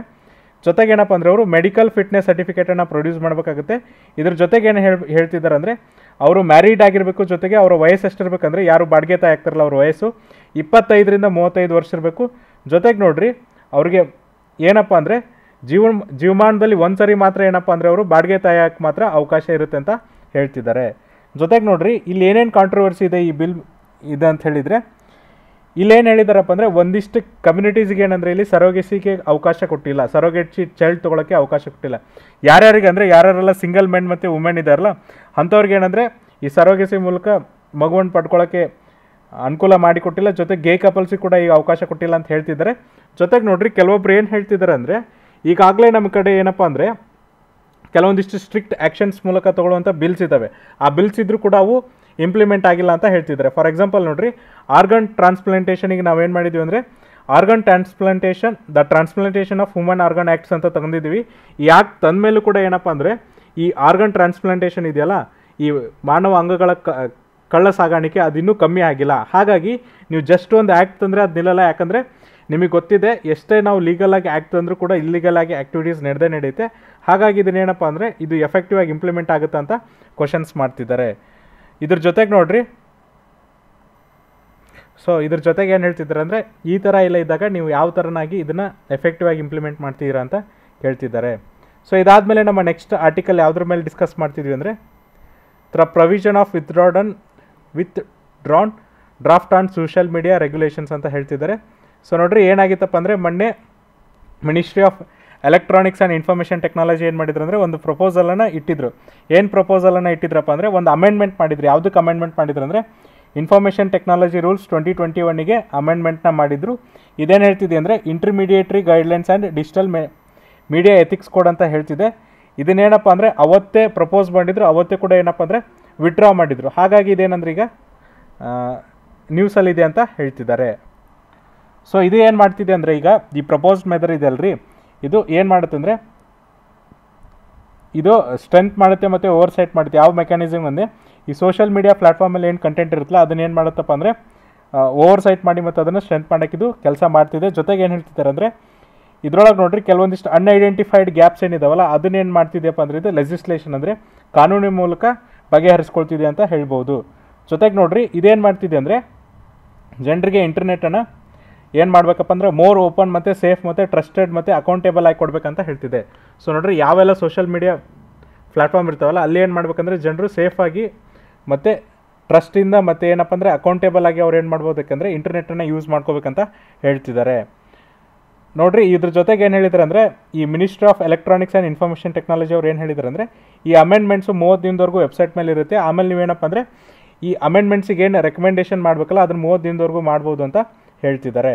ಇಲ್ಲಿ ಯಾಕೆ ಇದನ್ನು ತೊಗೊಂಬಂದಂದರೆ ಸೊ ನೋಡ್ರಿ ಯಾರಾದರೂ ಒಬ್ಬರು ಹೇಟ್ ಸ್ಪೀಚ್ ಹಾಕಿದರೆ ಅದೇನಪ್ಪ ಅಂದರೆ ಸೋಷಿಯಲ್ ಮೀಡಿಯಾ ಪ್ಲಾಟ್ಫಾರ್ಮಲ್ಲಿ ಏನಾಗುತ್ತೆ ಅಂದರೆ ತೇಲ್ತಾ ಹೋಗುತ್ತೆ. ಅದರಿಂದ ಇನ್ನೊಂದಿಷ್ಟು ಜನ ಏನಾಗ್ತಾರಪ್ಪ ಅಂದರೆ ಉದ್ವಿಗ್ನ ಆಗ್ತಾರೆ. ಇದರಿಂದ ಲಾ ಆ್ಯಂಡ್ ಆರ್ಡರ್ ಏನಿದೆಯಲ್ಲ ಅದನ್ನು ನಮಗೆ ಸಂಪೂರ್ಣವಾಗಿ ಹಿಡಿತದಲ್ಲಿ ತೊಗೊಳಕ್ಕಾಗಲ್ಲ. ಹಾಗಾಗಿ ಇದೇನಪ್ಪ ಅಂದರೆ ತುಂಬ ಇಂಪಾರ್ಟೆಂಟ್ ಆಗಿದೆ. ಸೊ ನೋಡ್ರಿ ಈ IT ರೂಲ್ಸ್ 2021 ಏನು ಹೇಳುತ್ತಂದರೆ ಈ ಸೋಷಿಯಲ್ ಮೀಡಿಯಾ ಪ್ಲಾಟ್ಫಾರ್ಮ್ ಇದೆಲ್ಲ ಅದೇನು ಮಾಡ್ಬೇಕಂತಪ್ಪ ಅಂದರೆ ಗ್ರೇಟರ್ ಇದು ಮಾಡ್ಬೇಕು, ಏನು ಮಾಡ್ಬೇಕಂದ್ರೆ ಈ ಪ್ಲಾಟ್ಫಾರ್ಮನ್ನು ಹ್ಯಾಂಡಲ್ ಮಾಡ್ಬೇಕಂತ ಹೇಳ್ತಿದ್ದಾರೆ. So greater diligence with respect to the content, ಏನು ಸೋಷಿಯಲ್ ಮೀಡಿಯಾ ಪ್ಲಾಟ್ಫಾರ್ಮಲ್ಲಿ ಕಂಟೆಂಟ್ ಇದೆಯಲ್ಲ ಅದಕ್ಕೆ ನೀವು ಭಾಳ ಮುತುವರ್ಜಿ ಮತ್ತು ಕಾಳಜಿನ ವಹಿಸ್ಬೇಕಂತ ಅವ್ರು ಹೇಳ್ತಿದ್ದಾರೆ. ಜೊತೆಗೆ ನೋಡ್ರಿ ಇದ್ರ ಜೊತೆಗೆ ಏನು ಹೇಳಿದ್ದಾರೆ ಅಂದರೆ ಅವ್ರೇನು ಮಾಡಬೇಕಪ್ಪ ಅಂದರೆ ಗ್ರೀವಿಯನ್ಸ್ ರಿಅಡ್ರೆಸಲ್ ಮೆಕ್ಯಾನಿಸಮ್ ಇದೆಯಲ್ಲ ಅದನ್ನು ಕೂಡ ಜಾರಿಗೆ ತರಬೇಕಂತ ಹೇಳ್ತಿದ್ದಾರೆ. ಜೊತೆಗೆ ಏನಪ್ಪ ಅಂದರೆ ಈ ಅನ್ಲಾಫುಲ್ ಮತ್ತು ಅನ್ಫಿಟ್ಟಿಂಗ್ ಕಂಟೆಂಟ್ ಏನಿದೆಯಲ್ಲ ಅದನ್ನೇನು ಮಾಡ್ಬೇಕಂದ್ರೆ ನೀವು ಸ್ಟಿಪ್ಯುಲೇಟೆಡ್ ಟೈಮ್ ಫ್ರೇಮ್ ಒಳಗೆ ತೆಗೆದುಹಾಕಬೇಕು, ಅಂದರೆ ಇಷ್ಟೇ ಅವಧಿಯೊಳಗೆ ತೆಗೆದುಹಾಕಬೇಕಂತ ಅವರು ಹೇಳ್ತಿದ್ದಾರೆ. ಸೊ ಇದರ ಮುಖ್ಯ ಉದ್ದೇಶ ಏನಂದರೆ ಈ ಕಂಟೆಂಟನ್ನು ನೀವು ಮುತುವರ್ಜಿ ವಹಿಸಿ ನೋಡಬೇಕು, ಅದಕ್ಕೆ ಗ್ರೀವಿಯನ್ಸ್ ರಿಅಡ್ಜಸ್ಟಲ್ ಮೆಕ್ಯಾನಿಸಮ್ನ ಎಸ್ಟಾಬ್ಲಿಷ್ ಮಾಡಬೇಕಾಗುತ್ತೆ. ಜೊತೆಗೆ ಏನು ಮಾಡಬೇಕಪ್ಪ ಅಂದರೆ ಯಾವುದು ಅನ್ಲಾಫುಲ್ ಮತ್ತು ಅನ್ಫಿಟ್ಟಿಂಗ್ ಕಂಟೆಂಟ್ ಇದೆಯಲ್ಲ ಅದನ್ನು ನೀವು ಸ್ಟಿಪ್ಯುಲೇಟೆಡ್ ಟೈಮ್ ಪೀರಿಯಡಲ್ಲಿ ತೆಗೆದುಹಾಕಬೇಕಂತ ಅವರು ಹೇಳ್ತಿದ್ದಾರೆ. ಇದಾದಮೇಲೆ ಏನು ಹೇಳ್ತಿದ್ದಾರೆ ಅಂದರೆ ಈ ಗ್ರೀವಿಯನ್ಸ್ ರಿಅಡ್ರೆಸಲ್ ಸಿಸ್ಟಮ್ ಮೆಕ್ಯಾನಿಸಮ್ ಇದೆಯಲ್ಲ ಅದರೊಳಗೆ ಏನಪ್ಪ ಅಂದರೆ ಯಾರಾದರೂ ಕಂಪ್ಲೇಂಟ್ ಕೊಟ್ಟರೆ ಅವ್ರೇನು ಮಾಡ್ಬೇಕಂದ್ರೆ ಅಕ್ನಾಲೇಜ್ಮೆಂಟ್ ಏನು ರಿಸಿಪ್ಟ್ ಇರುತ್ತಲ್ಲ ಅದನ್ನು 24 ಗಂಟೆ ಒಳಗೆ ಕೊಡಬೇಕಾಗುತ್ತೆ. ಜೊತೆಗೆ ಅದೇನು ಡಿಸ್ಪ್ಯೂಟ್ ಇರುತ್ತಲ್ಲ ಅದನ್ನು ನೀವೇನಪ್ಪ ಅಂದರೆ 15 ದಿನದೊಳಗೆ ಸಾಲ್ವ್ ಮಾಡಬೇಕಾಗುತ್ತೆ. ಫಾರ್ ಎಕ್ಸಾಂಪಲ್ ನೋಡಿರಿ IT ಕಂಪ್ನೀಸಲ್ಲೆಲ್ಲ ಏನು ಮಾಡ್ತಾರಪ್ಪ ಅಂದರೆ ಒಂದು ರಿಸಿಪ್ಟನ್ನ ಜನ್ರೇಟ್ ಮಾಡ್ತಾರೆ. ಸೊ ಆ ರಿಸಿಪ್ಟ್ ಜನ್ರೇಟ್ ಆದ ಸರ್ಟನ್ ಪೀರಿಯಡ್ ಒಳಗೆ ನೀವೇನಂದರೆ ಆ ಇಶ್ಯೂನ ಸಾಲ್ವ್ ಮಾಡಬೇಕು. ಯಾರು ಆ ಇಶ್ಯೂನ ಸಾಲ್ವ್ ಮಾಡಲ್ಲ ಅವಾಗ ಏನು ಮಾಡ್ತಾರೆ ಅಂದರೆ ಅಂಥವ್ರ ಮೇಲೆ ಅಥಾರಿಟೀಸು ಆ್ಯಕ್ಷನ್ ತೊಗೋತಾರೆ. ಇಲ್ಲಿ ಕೂಡ ಏನು ಹೇಳ್ತಿದೆ ಅಂದರೆ ಈ ಗ್ರೀವಿಯನ್ಸ್ ಆಫೀಸರ್ ಯಾರು ಇರ್ತಾರಲ್ಲ ಅಂಥವ್ರು ಏನು ಮಾಡ್ಬೇಕಂದ್ರೆ ಯಾರು ಗ್ರೀವಿಯನ್ಸ್ ಮಾಡ್ತಿದ್ದಾರೆ ಅಥವಾ ಯಾರು ಇದ್ರ ಬಗ್ಗೆ ಏನಪ್ಪ ಅಂದರೆ ಅಪರಾಧ ಮಾಡಿದ್ದಾರೆ ಅಂತ ಹೇಳ್ತಿದ್ದಾರಲ್ಲ, ಯಾರು ಏನಪ್ಪ ಅಂದರೆ ಕಂಪ್ಲೇಂಟ್ ಕೊಡ್ತಿದ್ದಾರಲ್ಲ ಅಂಥವ್ರ ಕಂಪ್ಲೇಂಟನ್ನು ನೀವು ತೊಗೋಬೇಕು. ಅವ್ರಿಗೆ ಏನು ಮಾಡಬೇಕಂದ್ರೆ 24 ಗಂಟೆ ಒಳಗೆ ಒಂದು ರೆಸಿಪ್ಟನ್ನ ನೀವು ಕೊಡಬೇಕಾಗುತ್ತೆ. ಜೊತೆಗೆ ಆ ಇಶ್ಯೂನ ಏನಪ್ಪ ಅಂದರೆ 15 ದಿನದೊಳಗೆ ನೀವೇನಪ್ಪ ಅಂದರೆ ಸಾಲ್ವ್ ಮಾಡಬೇಕಂತ ಹೇಳ್ತಿದ್ದಾರೆ. ನೆಕ್ಸ್ಟ್ ನೋಡ್ರಿ ಏನಂತಂದರೆ ಈ ಕಂಟೆಂಟ್ ಏನೇನು ಪೋರ್ಟ್ರೇಟ್ ಹಾಕಿರ್ತಾವಲ್ಲ ಇಂಡಿವಿಜುವಲ್ಸ್ನ ಪಾರ್ಷಲ್ ಅಥವಾ ಫುಲ್ ನ್ಯೂಡ್ ಒಳಗೆ ತೋರಿಸೋದು, ಮತ್ತು ಅವ್ರನ್ನ ಕೆಲವೊಂದಿಷ್ಟು ಏನಪ್ಪ ಅಂದರೆ ಬೇರೆ ಬೇರೆವಾಗಿ ಸೆಕ್ಷುವಲ್ ಆಗಿ ತೋರಿಸೋದು, ಈ ಥರದ್ದು ಇರುತ್ತಲ್ಲ, ಅದನ್ನೇನು ಮಾಡ್ಬೇಕಂದ್ರೆ ಆ ಥರದ ಕಂಟೆಂಟನ್ನು ನೀವು 24 ತಾಸೊಳಗೆ ರಿಮೂವ್ ಮಾಡಬೇಕಂತ ಹೇಳಿದ್ದಾರೆ. ಇದ್ರ ಜೊತೆಗೆ ನೋಡಿರಿ ಏನು ಹೇಳ್ತಿದ್ದಾರೆ ಅಂದರೆ ಪ್ಲ್ಯಾಟ್ಫಾರ್ಮಲ್ಲಿ ಏನಾಗಬೇಕಪ್ಪ ಅಂದರೆ ಯಾವುದಾದ್ರೂ ಮೀನ್ಸಿಂದ ಪ್ಲ್ಯಾಟ್ಫಾರ್ಮಿಗೆ ಅವ್ರು ಬರ್ತಿದ್ರೆ ಅದನ್ನೇನು ಮಾಡ್ಬೇಕಂದ್ರೆ ಡಿಸೇಬಲ್ ಮಾಡಬೇಕಂತ ಹೇಳ್ತಿದ್ದಾರೆ. ಆಮೇಲೆ ಏನು ಮಾಡ್ಬೇಕಂದ್ರೆ ಈ ಸೋಷಿಯಲ್ ಮೀಡಿಯಾ ಪ್ಲ್ಯಾಟ್ಫಾರ್ಮ್ಸ್ ಅವರು ಅವರ ಯೂಸರ್ಸ್ಗೆ ಎಜುಕೇಟ್ ಮಾಡಬೇಕು. ಯಾವುದಾದ್ರೂ ಕಾಪಿರೈಟ್ ಕ್ಲೇಮ್ ಇದ್ದರೆ ಅದನ್ನು ನೀವು ಸರ್ಕ್ಯುಲೇಟ್ ಮಾಡಬೇಡ್ರಿ ಅಂತ ಅವರಿಗೆ ಎಜುಕೇಟ್ ಮಾಡಬೇಕಂತ ಹೇಳ್ತಿದ್ದಾರೆ. ಜೊತೆಗೆ ಏನಂದರೆ ಈ ಡಿಫಾಮೇಟ್ರಿ, ರೇಷಲಿ ಮತ್ತು ಎಥನಿಕಲಿ ಆಬ್ಜೆಕ್ಟಲ್ ಮತ್ತು ಇನ್ನೊಂದು ಥರದ ಕಂಟೆಂಟ್ ಇರುತ್ತಲ್ಲ ಅಂಥದ್ದನ್ನು ನೀವು ಏನು ಮಾಡಬಾರ್ದು ಅಂದರೆ ಸರ್ಕ್ಯುಲೇಟ್ ಮಾಡಬಾರ್ದು ಅಂತ ಎಜುಕೇಟ್ ಮಾಡ್ಬೇಕಂತ ಹೇಳ್ತಿದ್ದಾರೆ.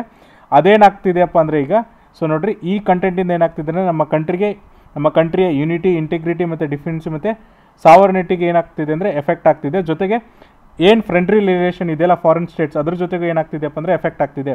ಹಾಗಾಗಿ ಇದನ್ನು ನೀವೇನು ಮಾಡಬೇಕಂದ್ರೆ ಅವ್ರಿಗೆ ಎಜುಕೇಟ್ ಮಾಡಬೇಕು ಮತ್ತು ಸರ್ಕ್ಯುಲೇಟ್ ಮಾಡಬಾರ್ದು ಅಂತ ಅವ್ರು ಹೇಳ್ತಿದ್ದಾರೆ. ಜೊತೆಗೆ ನೋಡಿರಿ ನೆಕ್ಸ್ಟ್ ಏನು ಹೇಳ್ತಿದ್ದಾರೆ ಅಂದರೆ ಏನೇನು ಪ್ರಪೋಸಲ್ಸಲ್ಲಿ ಚೇಂಜ್ ಮಾಡಿದ್ದಾರೆ ಅಂದರೆ ಅವ್ರೇನು ಹೇಳ್ತಿದ್ದಾರೆ ಅಂದರೆ ಈಗ ಗ್ರೀವಿಯನ್ಸ್ ಅಪಿಲೇಟ್ ಕಮಿಟಿ ಅನ್ನೋ ಇದರಲ್ಲಿ ಫಾರ್ಮ್ ಮಾಡಿದ್ದಾರೆ ಅಂತ ಹೇಳಿದ್ದಾರೆ. ಸೊ ನೋಡಿರಿ ಗ್ರೀವಿಯನ್ಸ್ ಅಡ್ರೆಸ್ಸಲ್ಲಿ ಆಯ್ತಲ್ಲ, ಈಗ ಗ್ರೀವಿಯನ್ಸ್ ಅಪಿಲೇಟ್ ಅಂದರೆ ಮೇಲ್ಮನವಿ, ಅಪಿಲೇಟ್ ಅಂದರೆ ಮೇಲ್ಮನವಿ ಅಂತ ಹೇಳ್ಬೋದು. ಇಲ್ಲೇನು ಮಾಡ್ತಿದ್ದಾರೆ ಅಂದರೆ ಇದನ್ನು ಇಲ್ಲಿ ಎಸ್ಟಾಬ್ಲಿಷ್ ಮಾಡಿದ್ದಾರೆ ಅಂತ ಹೇಳ್ತಿದ್ದಾರೆ. ಸೊ ನೋಡಿರಿ ಇದರೊಳಗೆ ಏನಪ್ಪ ಅಂದರೆ ಯೂಸರ್ಸ್ಗೆ ಏನಾದರೂ ಸ್ಯಾಟಿಸ್ಫೈ ಇರಲಿಲ್ಲ ಕಂಟೆಂಟ್ ಬಗ್ಗೆ, ಗ್ರೀವಿಯನ್ಸ್ ಆಫೀಸರ್ಸ್ ಕರೆಕ್ಟಾಗಿ ಏನಪ್ಪ ಅಂದರೆ ಅದ್ರ ಬಗ್ಗೆ ಇನ್ಫಾರ್ಮೇಷನ್ಸ್ ಕೊಡಲಿಲ್ಲ ಅಂದರೆ ಅವರು ಕೋರ್ಟಿಗೆ ಹೋಗೋಕ್ಕಿಂತ ಮುಂಚೆ ಏನು ಮಾಡಬೇಕಪ್ಪ ಅಂದರೆ ಈ ಅಪಿಲೇಟ್ ಅಥಾರಿಟಿ ಇರ್ತಾರಲ್ಲ ಅವ್ರಿಗೆ ಏನು ಮಾಡಬೇಕಂದ್ರೆ ಒಂದು ಕಂಪ್ಲೇಂಟನ್ನು ಮಾಡಬೇಕಾಗುತ್ತೆ, ಅವರಿಗೆ ಅಪೀಲನ್ನು ಮಾಡಬೇಕಂತ ಅವರು ಹೇಳ್ತಿದ್ದಾರೆ. ಸೊ ಇದರಿಂದ ಏನಪ್ಪ ಅಂದರೆ ಅವರು ಕೋರ್ಟಿಗೆ ಹೋಗೋ ಅಥಾರಿಟಿನ ಅವ್ರು ಏನು ತೆಗೆದುಕೊಳ್ತಿಲ್ಲ, but before going to court you should appeal to the grievance appellate committee ಅಂತ ಅವರು ಹೇಳ್ತಿದ್ದಾರೆ. ಜೊತೆಗೆ ನೋಡಿರಿ ಈ ಅಪಿಲೇಟ್ ಕಮಿಟಿಗೆ ಏನಪ್ಪ ಅಂದರೆ ಅಪಿಲೇಟನ್ನು ಕಂಪ್ಲೇಂಟ್ ತೊಗೋತಾರಲ್ಲ ಅವ್ರೇನು ಮಾಡ್ಬೇಕಂದ್ರೆ ಅದನ್ನು ಎಷ್ಟು ದಿನದೊಳಗೆ ಸಾಲ್ವ್ ಮಾಡಬೇಕಂತ ಹೇಳಿದ್ದಾರೆ. ಅವರು 72 ಅವರ್ ರಿಪೋರ್ಟ್ ಆದ ಗುಟ್ಲೇನೆ ಏನು ಮಾಡಬೇಕಪ್ಪ ಅಂದರೆ ಇನ್ವೆಸ್ಟಿಗೇಷನ್ ಮಾಡಬೇಕು. ಜೊತೆಗೆ 30 ದಿನದೊಳಗೆ ಅದನ್ನು ಏನು ಮಾಡ್ಬೇಕಂದ್ರೆ ರಿಮೂವ್ ಮಾಡಬೇಕಂತ ಅವರು ಹೇಳ್ತಿದ್ದಾರೆ. ಅಂದರೆ ಫಸ್ಟ್ ಕೇಸಲ್ಲಿ ಏನಪ್ಪ ಅಂದರೆ 24 ಅವರ್ಸ್ ಇತ್ತಲ್ಲ, ಇವರಿಗೆ 72 ಅವರ್ಸ್ನ ಕೊಟ್ಟಿದ್ದಾರೆ. ಜೊತೆಗೆ ನೋಡಿರಿ ಈ ಅಪಿಲೇಟ್ ಕಮಿಟಿನ ಯಾರು ಅಪಾಯಿಂಟ್ ಮಾಡ್ತಾರೆ ಅಂದರೆ ಸೊ ನೋಡಿರಿ government headed, central government empower to appoint chairperson and other members. ಈ ಅಪಿಲೇಟ್ ಕಮಿಟಿಗೆ ಯಾರು ಚೇರ್ಪರ್ಸನ್ಸ್ ಮತ್ತು ಅದರ್ ಮೆಂಬರ್ಸ್ನ ಅಪಾಯಿಂಟ್ ಮಾಡ್ತಾರೆ ಅಂದರೆ ಸೆಂಟ್ರಲ್ ಗೌರ್ಮೆಂಟ್ ಅವರಿಗೆ ಈ ಅಥಾರಿಟಿನ ಕೊಟ್ಟಿದೆ. ಸೊ ಹಾಗಾಗಿ ಕೆಲವೊಂದಿಷ್ಟು ಗ್ರೂಪ್ಸ್ ಏನು ಹೇಳ್ತಿದೆ ಅಂದರೆ ಇಂಟರ್ನೆಟ್ ಫ್ರೀಡಮ್ ಫೌಂಡೇಶನ್ ಅವ್ರು ಏನು ಹೇಳ್ತಿದ್ದಾರೆ ಅಂದರೆ ಸೊ ನೋಡಿರಿ ನೀವೇನು ಅಪಿಲೇಟ್ ಕಮಿಟಿ ಮಾಡಿದಿರಿ ಮತ್ತು ಅದ್ರ ಜೊತೆಗೆ ಏನಪ್ಪ ಅಂದರೆ ಎಂಪ್ಲಾಯೀಸನ್ನು ನೀವೇ ಹೈರ್ ಮಾಡೋದ್ರಿಂದ ಅವರು ನಿಮ್ಮ ಫೇವರ್ ಆಗಿ ಕೆಲಸವನ್ನು ಮಾಡ್ತಾರೆ. ಫಾರ್ ಎಕ್ಸಾಂಪಲ್ ನೋಡಿರಿ ಫ್ರೀಡಮ್ ಆಫ್ ಸ್ಪೀಚ್ ಅನ್ನೋದು ಏನಿದೆಯಲ್ಲ ಅಲ್ಲಿ ಇದು ಏನಪ್ಪ ಅಂದರೆ ಈ ಕಂಟೆಂಟಲ್ಲಿ ವರ್ಕ್ ಆಗಲ್ಲ ಅಂತ ಹೇಳ್ತಿದ್ದಾರೆ. ಫಾರ್ ಎಕ್ಸಾಂಪಲ್ ಯಾವ ಗೌರ್ಮೆಂಟ್ ಇರುತ್ತಲ್ಲ ಅವರ ಪಾಲಿಸಿಗಳನ್ನು ಪ್ರಮೋಟ್ ಮಾಡೋಕ್ಕೆ ಮಾತ್ರ ಸೋಷಿಯಲ್ ಮೀಡಿಯಾ ಪ್ಲಾಟ್ಫಾರ್ಮ್ಸ್ನ ಯೂಸ್ ಮಾಡ್ತಾರೆ. ಇನ್ ಕೇಸ್ ಒಬ್ಬರು ಅವರ ವಿರುದ್ಧ ಮಾತಾಡಿದ್ರು ಅವಾಗೇನಪ್ಪ ಅಂದರೆ ಅದು ಯಾವುದೇ ಥರನಾಗಿ ಕಂಟ್ರಿ ಯುನಿಟಿ, ಇಂಟಿಗ್ರಿಟಿ ಇರ್ಬೋದು ಅಥವಾ friend relation with foreign States ಇರ್ಬೋದು ಅಥವಾ ಡಿಫೆನ್ಸಿಗೆ ಅದು ಎಫೆಕ್ಟ್ ಆಗದೇ ಇದ್ದರೂ ಕೂಡ ಆ ಗೌರ್ಮೆಂಟ್ ವಿರುದ್ಧ ಮಾತಾಡಿದಾಗ ಆ ಕಂಟೆಂಟನ್ನು ಏನು ಮಾಡ್ಬೋದು ಅಂದರೆ ಗೌರ್ಮೆಂಟ್ ಈ ಅಥಾರಿಟಿ ಮೂಲಕ ತೆಗೆದು ಹಾಕ್ಬೋದು. ಹಾಗಾಗಿ ಇದೇನಪ್ಪ ಅಂದರೆ completely violation of freedom of speech ಇದೆ ಅಂತ ಹೇಳ್ತಿದ್ದಾರೆ. ಜೊತೆಗೆ ಅಪಿಲೇಟ್ ಕಮಿಟಿಗೆ ಇಷ್ಟು ಟೈಮ್ ಯಾಕೆ ಕೊಟ್ಟಿದ್ದಾರೆ ಅಂದರೆ ಸೊ ನೋಡಿರಿ ಅವರು ಒಂದು ಎಕ್ಸಾಂಪಲ್ ಕೊಟ್ಟಿದ್ದಾರೆ. US ಪ್ರೆಸಿಡೆಂಟ್ ಡೊನಾಲ್ಡ್ ಟ್ರಂಪ್ ಅವ್ರದ್ದು 2021ರಲ್ಲಿ ಏನಪ್ಪ ಅಂದರೆ ಅಕೌಂಟ್ ಬಗ್ಗೆ ಏನು ಕೆಲವೊಂದಿಷ್ಟು ಕಂಪ್ಲೇಂಟ್ ಬಂದಿತ್ತು. ಫಾರ್ ಎಕ್ಸಾಂಪಲ್ ನೋಡಿರಿ ಈ ವೈಟ್ ಹೌಸ್ ಅಥವಾ ಅವರ ಕ್ಯಾಪಿಟಲ್ ಸಿಟಿಲಿ ಏನಂದರೆ ವೈಲೆನ್ಸ್ ಆಗಿತ್ತಲ್ಲ ಆವಾಗ ಅವರ ಅಕೌಂಟನ್ನು ಅವರು ತರೋ ಆಗಿ ಇನ್ವೆಸ್ಟಿಗೇಟ್ ಮಾಡ್ಬೇಕಾದ್ರೆ ಅವರು 2 to 3 ಡೇಸ್ ತೊಗೊಂಡ್ರು. ಹಾಗಾಗಿ ಏನಪ್ಪ ಅಂದರೆ 72 ಅವರ್ಸ್ನ ಕೊಟ್ಟಿದ್ದಾರೆ ಅಂತ ಹೇಳ್ತಿದ್ದಾರೆ. ಇದ್ರ ಜೊತೆಗೆ ಏನಪ್ಪ ಅಂದರೆ ಕೆಲವೊಂದಿಷ್ಟು ಏನೇನು ಲೀಗಲ್ ಚಾನ್ಸಸ್ ಇದೆ ಅಂತಲೂ ಕೂಡ ಕೊಟ್ಟಿದ್ದಾರೆ. ಸೊ ನೋಡಿರಿ ಬಾಂಬೆ ಮತ್ತು ಮದ್ರಾಸ್ ಹೈಕೋರ್ಟ್ ಏನು ಮಾಡಿದೆ ಅಂದರೆ ಈ ಇಂಪೋಸಿಷನನ್ನು ತಡೆದಿದೆ. ಯಾವುದಪ್ಪ ಅಂದರೆ ಸಬ್ ಕ್ಲಾಸ್ 3 ಮತ್ತು 9 ಇಂಪೋಸ್ ಮಾಡೋದನ್ನು ತಡೆದಿದೆ. ಇಲ್ಲಿ ಏನು ಹೇಳುತ್ತಂದರೆ ಈ 2 ಸಬ್ ಕ್ಲಾಸಸ್ ಏನು ಹೇಳುತ್ತಂದರೆ ಕೋಡ್ ಆಫ್ ಎಥಿಕ್ಸ್ ಬಗ್ಗೆ ಹೇಳುತ್ತೆ. ಒಂದೇನು ಹೇಳುತ್ತಂದರೆ ಆನ್ಲೈನ್ ಪಬ್ಲಿಷರ್ ಯಾರು ಇರ್ತಾರಲ್ಲ ಅವರೇ ನ್ಯೂಸು ಮತ್ತು ಕರೆಂಟ್ ಅಫೇರ್ಸನ್ನು ಹೇಳ್ತಿರ್ತಾರೆ ಮತ್ತು ಕರೆಂಟ್ ಕ್ಯೂರೇಟೆಡ್ ಕಂಟೆಂಟನ್ನು ಕೊಡ್ತಿರ್ತಾರಲ್ಲ ಅದ್ರ ಬಗ್ಗೆ ಇದೆ. ಇನ್ನೊಂದು ಯಾವುದ್ರ ಬಗ್ಗೆ ಇದೆಯಪ್ಪ ಅಂದರೆ ಇನ್ನೊಂದೇನು ಹೇಳ್ತಂದರೆ the sub class had stated that the entitle subscribes to 3 tyre mechanisms. So ಇವ್ರು ಏನು ಮಾಡ್ಬೇಕಂದ್ರೆ ಯಾರು ಆನ್ಲೈನ್ ಕಂಟೆಂಟ್ ಕೊಡ್ತಿರ್ತಾರಲ್ಲ ನ್ಯೂಸ್ ಹೇಳ್ತಿರೋದು, ಕರೆಂಟ್ ಅಫೇರ್ಸ್ ಹೇಳೋದು, ಕರೆಂಟ್ ಕ್ಯೂರೇಟ್ರು ಇವರು 3 ಟೈರ್ ಮೆಕ್ಯಾನಿಸಮ್ನ ಅಡಾಪ್ಟ್ ಮಾಡ್ಕೋಬೇಕು ಅಂತ ಹೇಳ್ತಿದ್ದಾರೆ. ಏನಪ್ಪ ಅಂತಂದರೆ ಅದು ಫಸ್ಟ್ ನೋಡ್ರಿ ಸೆಲ್ಫ್ ರೆಗ್ಯುಲೇಷನ್ ಬೈ ಪಬ್ಲಿಷರ್, ಯಾರು ಪಬ್ಲಿಷ್ ಮಾಡ್ತಿದ್ದಾರಲ್ಲ ಅವರು ಸೆಲ್ಫ್ ರೆಗ್ಯುಲೇಷನ್ ಮಾಡಬೇಕು. Next by self regulation bodies ಮೂಲಕ ಆ ಪಬ್ಲಿಷರ್ ಹೋಗಬೇಕು. ನೆಕ್ಸ್ಟ್ ಏನಪ್ಪ ಅಂದರೆ over citing mechanism by central government. ಅಂದರೆ ಇದೇನಾಗ್ತದೆ ಅಂದರೆ 3 ಹಂತದೊಳಗೆ ಫಿಲ್ಟರ್ ಆಗಿ ಬರ್ತಿದೆ. ಸೊ ಏನೇ ಒಂದು ಕಂಟೆಂಟ್ ಬರೋದಿದ್ರು ಕೂಡ ಏನಪ್ಪ ಅಂದರೆ ಈ 3 ಹಂತದೊಳಗೆ ಬರೋದ್ರಿಂದ ನೀವೇನಾದರೂ ಗೌರ್ಮೆಂಟ್ ವಿರುದ್ಧ ಏನಾದರೂ ಹೇಳಿದ್ರಿ ಅಥವಾ ಅವರ ಯೋಜನೆಗಳ ಬಗ್ಗೆ ನೀವೇನಾದರೂ ಕ್ರಿಟಿಸೈಸ್ ಮಾಡಿದರೆ ಆ ಕ್ರಿಟಿಸೈಸಮ್ನ ಇಲ್ಲಿ ತೆಗೆದುಬಿಡ್ತಾರೆ. ಹಾಗಾಗಿ ಇದೇನಪ್ಪ ಅಂದರೆ ಇದನ್ನು ಏನಂತ ಎಫೆಕ್ಟಿವ್ ಟೂಲ್ ಆಗಿ ಗೌರ್ಮೆಂಟು ಫ್ರೀಡಮ್ ಆಫ್ ಸ್ಪೀಚ್ ವಿರುದ್ಧ ಯೂಸ್ ಮಾಡ್ಕೋತಿದೆ ಅಂತ ಆಥರ್ ಹೇಳ್ತಿದ್ದಾರೆ. ಇದ್ರ ಜೊತೆಗೆ ನೋಡ್ರಿ, ಯಾವಾಗ Bombay ಹೈಕೋರ್ಟಲ್ಲಿ additional solicitor general Anil Singh ಇದನ್ನು ವಾದ ಮಾಡ್ತಿದ್ರು, 97% ಏನಪ್ಪ ಅಂದರೆ ಜನರಲ್ ಯಾರು ಪಬ್ಲಿಕ್ಸ್ ಇದ್ದಾರಲ್ಲ ಇದನ್ನು ಎಕ್ಸೆಪ್ಟ್ ಮಾಡಿದರೆ ಓನ್ಲಿ 3% ಮಾತ್ರ ಇದನ್ನು ಚಾಲೆಂಜ್ ಮಾಡ್ತಿದ್ದಾರೆ ಅಂತ ಹೇಳಿದಾಗ ಬಾಂಬೆ ಹೈಕೋರ್ಟ್ ಏನು ಹೇಳ್ತಂದರೆ, ನೀವು ಈ ಥರನೇ ಏನಾದರೂ ಇಂಪೋಸಿಷನ್ ಮಾಡಿದರೆ ಇದೇನಾಗುತ್ತಪ್ಪ ಅಂದರೆ ಫ್ರೀಡಮ್ ಆಫ್ ಸ್ಪೀಚ್ ಇದೆಯಲ್ಲ ಅದನ್ನ ಕಂಪ್ಲೀಟಾಗಿ ತೆಗೆದು ಹಾಕುತ್ತೆ. ಆಮೇಲೆ ಏನು ಜನರಿಗೆ ಸ್ವಾತಂತ್ರ್ಯ ಇದೆಯಲ್ಲ ಅದನ್ನು ನೀವು ಏನು ಮಾಡ್ತೀರಪ್ಪ ಅಂದರೆ ಕಸ್ಕೋತೀರಾ. ಆಮೇಲೆ ಅವ್ರಿಗೇನಪ್ಪ ಅಂದರೆ ಅವರು ಸಫೋಕೇಟೆಡ್ ಎನ್ವಿರಾನ್ಮೆಂಟಲ್ಲಿ ಇರಬೇಕಾಗುತ್ತೆ ಅಂತ ಅವರು ಹೇಳಿದ್ದಾರೆ. ಸೊ ಹಾಗಾಗಿ ನಾವು ಇವತ್ತು ಏನು ಡಿಸ್ಕಸ್ ಮಾಡಿದ್ವಿ ಅಂದರೆ ಈ ಪ್ರೊವಿಷನ್ಸ್ ಮತ್ತು ಯಾವ ಥರ ರೆಗ್ಯುಲೇಷನ್ ಮೆಕ್ಯಾನಿಸಮ್ ಅದನ್ನು ಡಿಸ್ಕಸ್ ಮಾಡಿದ್ವಿ. ಸೊ ನೋಡಿರಿ, ನಮ್ಮ ನೆಕ್ಸ್ಟ್ ಎಡಿಟೋರಿಯಲ್ ಯಾವುದ್ರ ಮೇಲೆ ಇದೆಯಪ್ಪ ಅಂದರೆ silver moment to ಪ್ರೊಪೆಲ್ bay of Bengal dream ಅಂತ ಹೇಳ್ತಿದ್ದಾರೆ. ಸೊ ನೋಡಿರಿ, ಈ ಆಥರ್ ಯಾರಪ್ಪ ಅಂದರೆ ರಾಜೀವ್ ಭಟಿಯಾ. ಇಲ್ಲೇನಪ್ಪ ಅಂದರೆ ಬಿಮ್ಸ್ಟೆಕ್ ಎಸ್ಟಾಬ್ಲಿಷ್ ಆಗಿ 25 ವರ್ಷ ಆಯಿತು, ಅದ್ರ ಬಗ್ಗೆ ಇವರು ಡಿಸ್ಕಷನ್ ಮಾಡ್ತಿದ್ದಾರೆ. ಸೊ ನೋಡಿರಿ, ಬಿಮ್ಸ್ಟೆಕ್ ಯಾವಾಗ ಎಸ್ಟಾಬ್ಲಿಷ್ ಆಯಿತು ಅಂದರೆ 1997 ಬ್ಯಾಂಕಾಕ್ ಡಿಕ್ಲರೇಷನಿಂದ ಏನಪ್ಪ ಅಂದರೆ ಇದು ಲಾಂಚ್ ಆಯಿತು. ಇದು ಫಸ್ಟ್ ಲಾಂಚ್ ಆದಾಗ ಎಷ್ಟು ಕಂಟ್ರೀಸ್ ಇದ್ದಾವಪ್ಪ ಅಂದರೆ ಇದರಲ್ಲಿ ಬಾಂಗ್ಲಾದೇಶ್, ಇಂಡಿಯಾ, ಶ್ರೀಲಂಕಾ, ಥೈಲ್ಯಾಂಡ್ ಅಷ್ಟೇ ಇತ್ತು. ಇದನ್ನ ಏನಂತ ಕರೆದಿದ್ರೆ ಬಿಸ್ಟೆಕ್ ಅಂತ ಕರೆದಿದ್ರು. ಅದಾದಮೇಲೆ ಏನಪ್ಪ ಅಂದರೆ 3 ಕಂಟ್ರೀಸ್ ಮತ್ತೆ ಜಾಯ್ನ್ ಆದವು. ಯಾವುದಂದರೆ ನೇಪಾಳ್, ಭೂತಾನ್, ಮಯನ್ಮಾರ್. ಆವಾಗ ಇದೇನಾಯ್ತಪ್ಪ ಅಂದರೆ bay of Bengal initiative for multi sectoral technical and economic cooperations ಅಂತ ಕರೆದ್ರು. ಆವಾಗ ಇದನ್ನೇನಪ್ಪ ಅಂದರೆ ಪ್ರಾಪರ್ ಆಗಿ ಬಿಮ್ಸ್ಟೆಕ್ ಅಂತ ಕರೆದ್ರು. ಸೊ ನೋಡ್ರಿ, ಇದರಲ್ಲಿ ಏನಪ್ಪ ಅಂದರೆ 4 ಏಷ್ಯನ್ಸ್ ಕಂಟ್ರೀಸ್ ಇದೆ, 2 ಸೌತ್ ಈಸ್ಟರ್ನ್ ಕಂಟ್ರೀಸ್ ಇದೆ ಅಂತ ಅವರು ಹೇಳ್ತಿದ್ದಾರೆ. ಸೊ ಇದೇನಾಗಿದೆ ಅಂದರೆ ಈಗ ಅಡಲ್ಟ್ಸ್ ಅಂತಿಂದ ಇದೀಗ ಅಡಲ್ಟ್ ಆಗಿದೆ, ಹಾಗಾಗಿ ಅದಕ್ಕೆ ತನ್ನ ಡಿಸಿಷನ್ ತೊಗೊಳಕ್ಕೆ ತನ್ನ ಕೆಲಸ ಮಾಡೋಕ್ಕೆ ಬಿಡಬೇಕಂತ ಅವರು ಹೇಳ್ತಿದ್ದಾರೆ. ಜೊತೆಗೆ ನೋಡ್ರಿ, ಪಾಸ್ಟ್ ಟ್ರಜೆಕ್ಟ್ರೀಸ್ ನೋಡೋದಾದರೆ ಏನೇನಿದೆ ಅಂತ ಹೇಳ್ತಿದ್ದಾರೆ ಅಂದರೆ, ಇದು ಏನು ಬರ್ತ್ ಆಯ್ತಲ್ಲ ಅವಾಗ ಏನಾಗಿತ್ತಪ್ಪ ಅಂದರೆ ವರ್ಲ್ಡ್ ಯುನಿಪೋಲಾರ್ ಮೂಮೆಂಟಲ್ಲಿ ಇತ್ತು. ಅಂದರೆ USSR ಕೊಲ್ಯಾಪ್ಸ್ ಆಗಿತ್ತು, ಬರೀ ಏನಪ್ಪ ಅಂದರೆ US ಇನ್ಫ್ಲುಯೆನ್ಸ್ ಇತ್ತು ಅಂತ ಹೇಳ್ತಿದ್ದಾರೆ. ನೆಕ್ಸ್ಟ್ ಏನು ಹೇಳ್ತಿದ್ದಾರೆ ಅಂದರೆ ಇಂಡಿಯಾ ಮತ್ತು ಥೈಲ್ಯಾಂಡ್ ಇದೆಯಲ್ಲ ಇವರು ಒಂದು ಎಕ್ಸ್ಪೆರಿಮೆಂಟನ್ನು ಸ್ಟಾರ್ಟ್ ಮಾಡಿದ್ರು. ಏನಪ್ಪ ಅಂದರೆ ಪಾರ್ಟ್ ಆಫ್ ಸೌತ್ ಏಷ್ಯಾ ಮತ್ತು ಸೌತ್ ಏಷ್ಯಾದಲ್ಲಿ ಏನಂದರೆ ಎಕನಾಮಿಕ್ ಮತ್ತು ಇನ್ಸ್ಟಿಟ್ಯೂಷನಲ್ ಡೈನಾಮಿಸನ್ನು ಸ್ಟಾರ್ಟ್ ಮಾಡಿದರು. ಅದಕ್ಕೆ ಇವ್ರು ಏನು ಹೆಸರು ಕೊಟ್ಟರು ಅಂದರೆ association of south East Asian Nations ಅಂತ ಕೊಟ್ಟರು. ಬಟ್ ಬಿಮ್ಸ್ಟೆಕ್ ಏನಪ್ಪ ಅಂದರೆ ಸೌತ್ ಏಷ್ಯಾದ ಇನ್ನೂ ಹೆವಿ ಟು ಹೆವಿನ ಕ್ಯಾರಿ ಮಾಡ್ತಿದೆ ಅಂತ ಹೇಳ್ತಿದ್ದಾರೆ. ಜೊತೆಗೆ ನೋಡ್ರಿ, ಆಗೇನು ಏಷ್ಯನ್ ಕಂಟ್ರೀಸ್ಗೆ ಪ್ರಿಫರೆನ್ಸ್ ಸಿಕ್ಕಿದ್ರಿಂದ ಬಿಮ್ಸ್ಟೆಕ್ಕಿಗೆ ಯಾವುದೇ ಥರನಂಥ ಅವಕಾಶ ಸಿಕ್ಕಿಲ್ಲ. ಬಟ್ ಈಗ 21st ಸೆಂಚುರಿಯಲ್ಲಿ ಏನಾಗ್ತಿದೆ ಅಂದರೆ ಈ US ಮತ್ತು ಚೈನಾ ಮಧ್ಯೆ ಏನಪ್ಪ ಅಂದರೆ ಇಂಟರ್ನಲ್ ಟ್ರೇಡ್ ಅಥವಾ ಟ್ರೇಡ್ ಬಗ್ಗೆ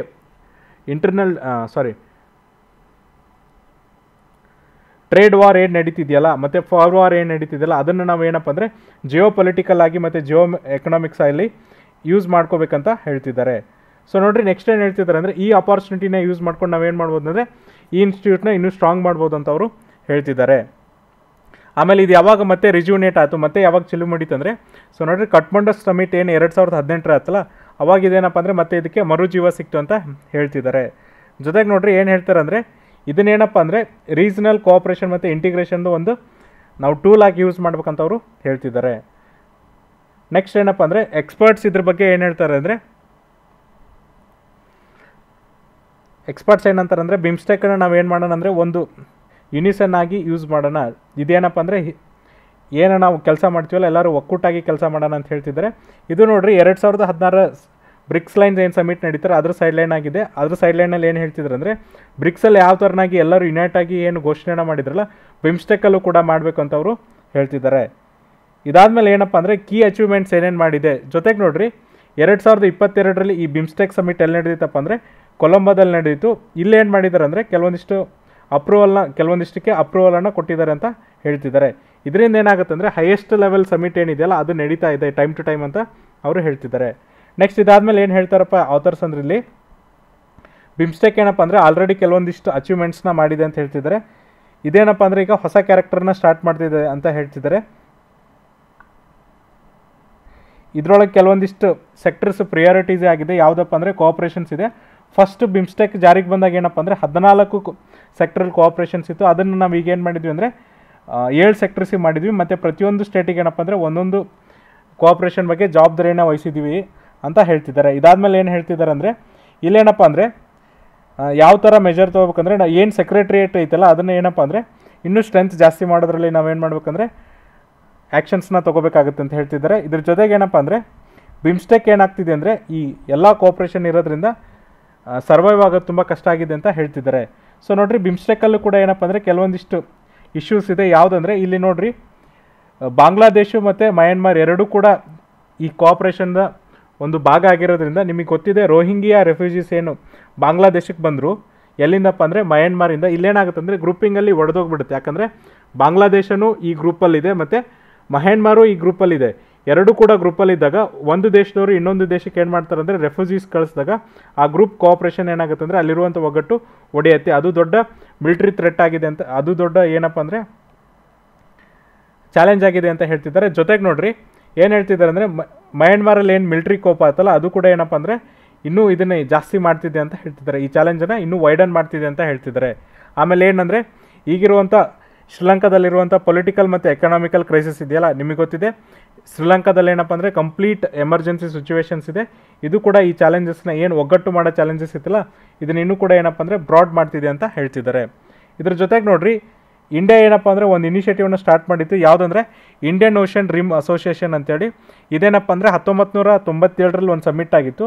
ಅದಕ್ಕೆ ಕಂಪ್ಯಾರಿಸನ್ ಮಾಡಿದರೆ ಇದು ಎಷ್ಟೋ ಬೆಟರ್ ಅಂತ ಹೇಳ್ತಿದ್ದಾರೆ. ಯಾಕಂದರೆ ಈ IORA ಏನಿದೆಯಲ್ಲ ಇದೇನಪ್ಪ ಅಂದರೆ 1997ನಲ್ಲಿ ಮಾತ್ರ ಒಂದು ಸರಿ ಸಮಿಟನ್ನು ಹೆಲ್ಡ್ ಮಾಡಿತ್ತು. ಬಿಟ್ಟರೆ ಯಾವುದೇ ಥರನಾಗಿ ನೆಕ್ಸ್ಟ್ ಸಮಿಟ್ನ ಹ್ಯಾಡ್ ಮಾಡಿಲ್ಲ.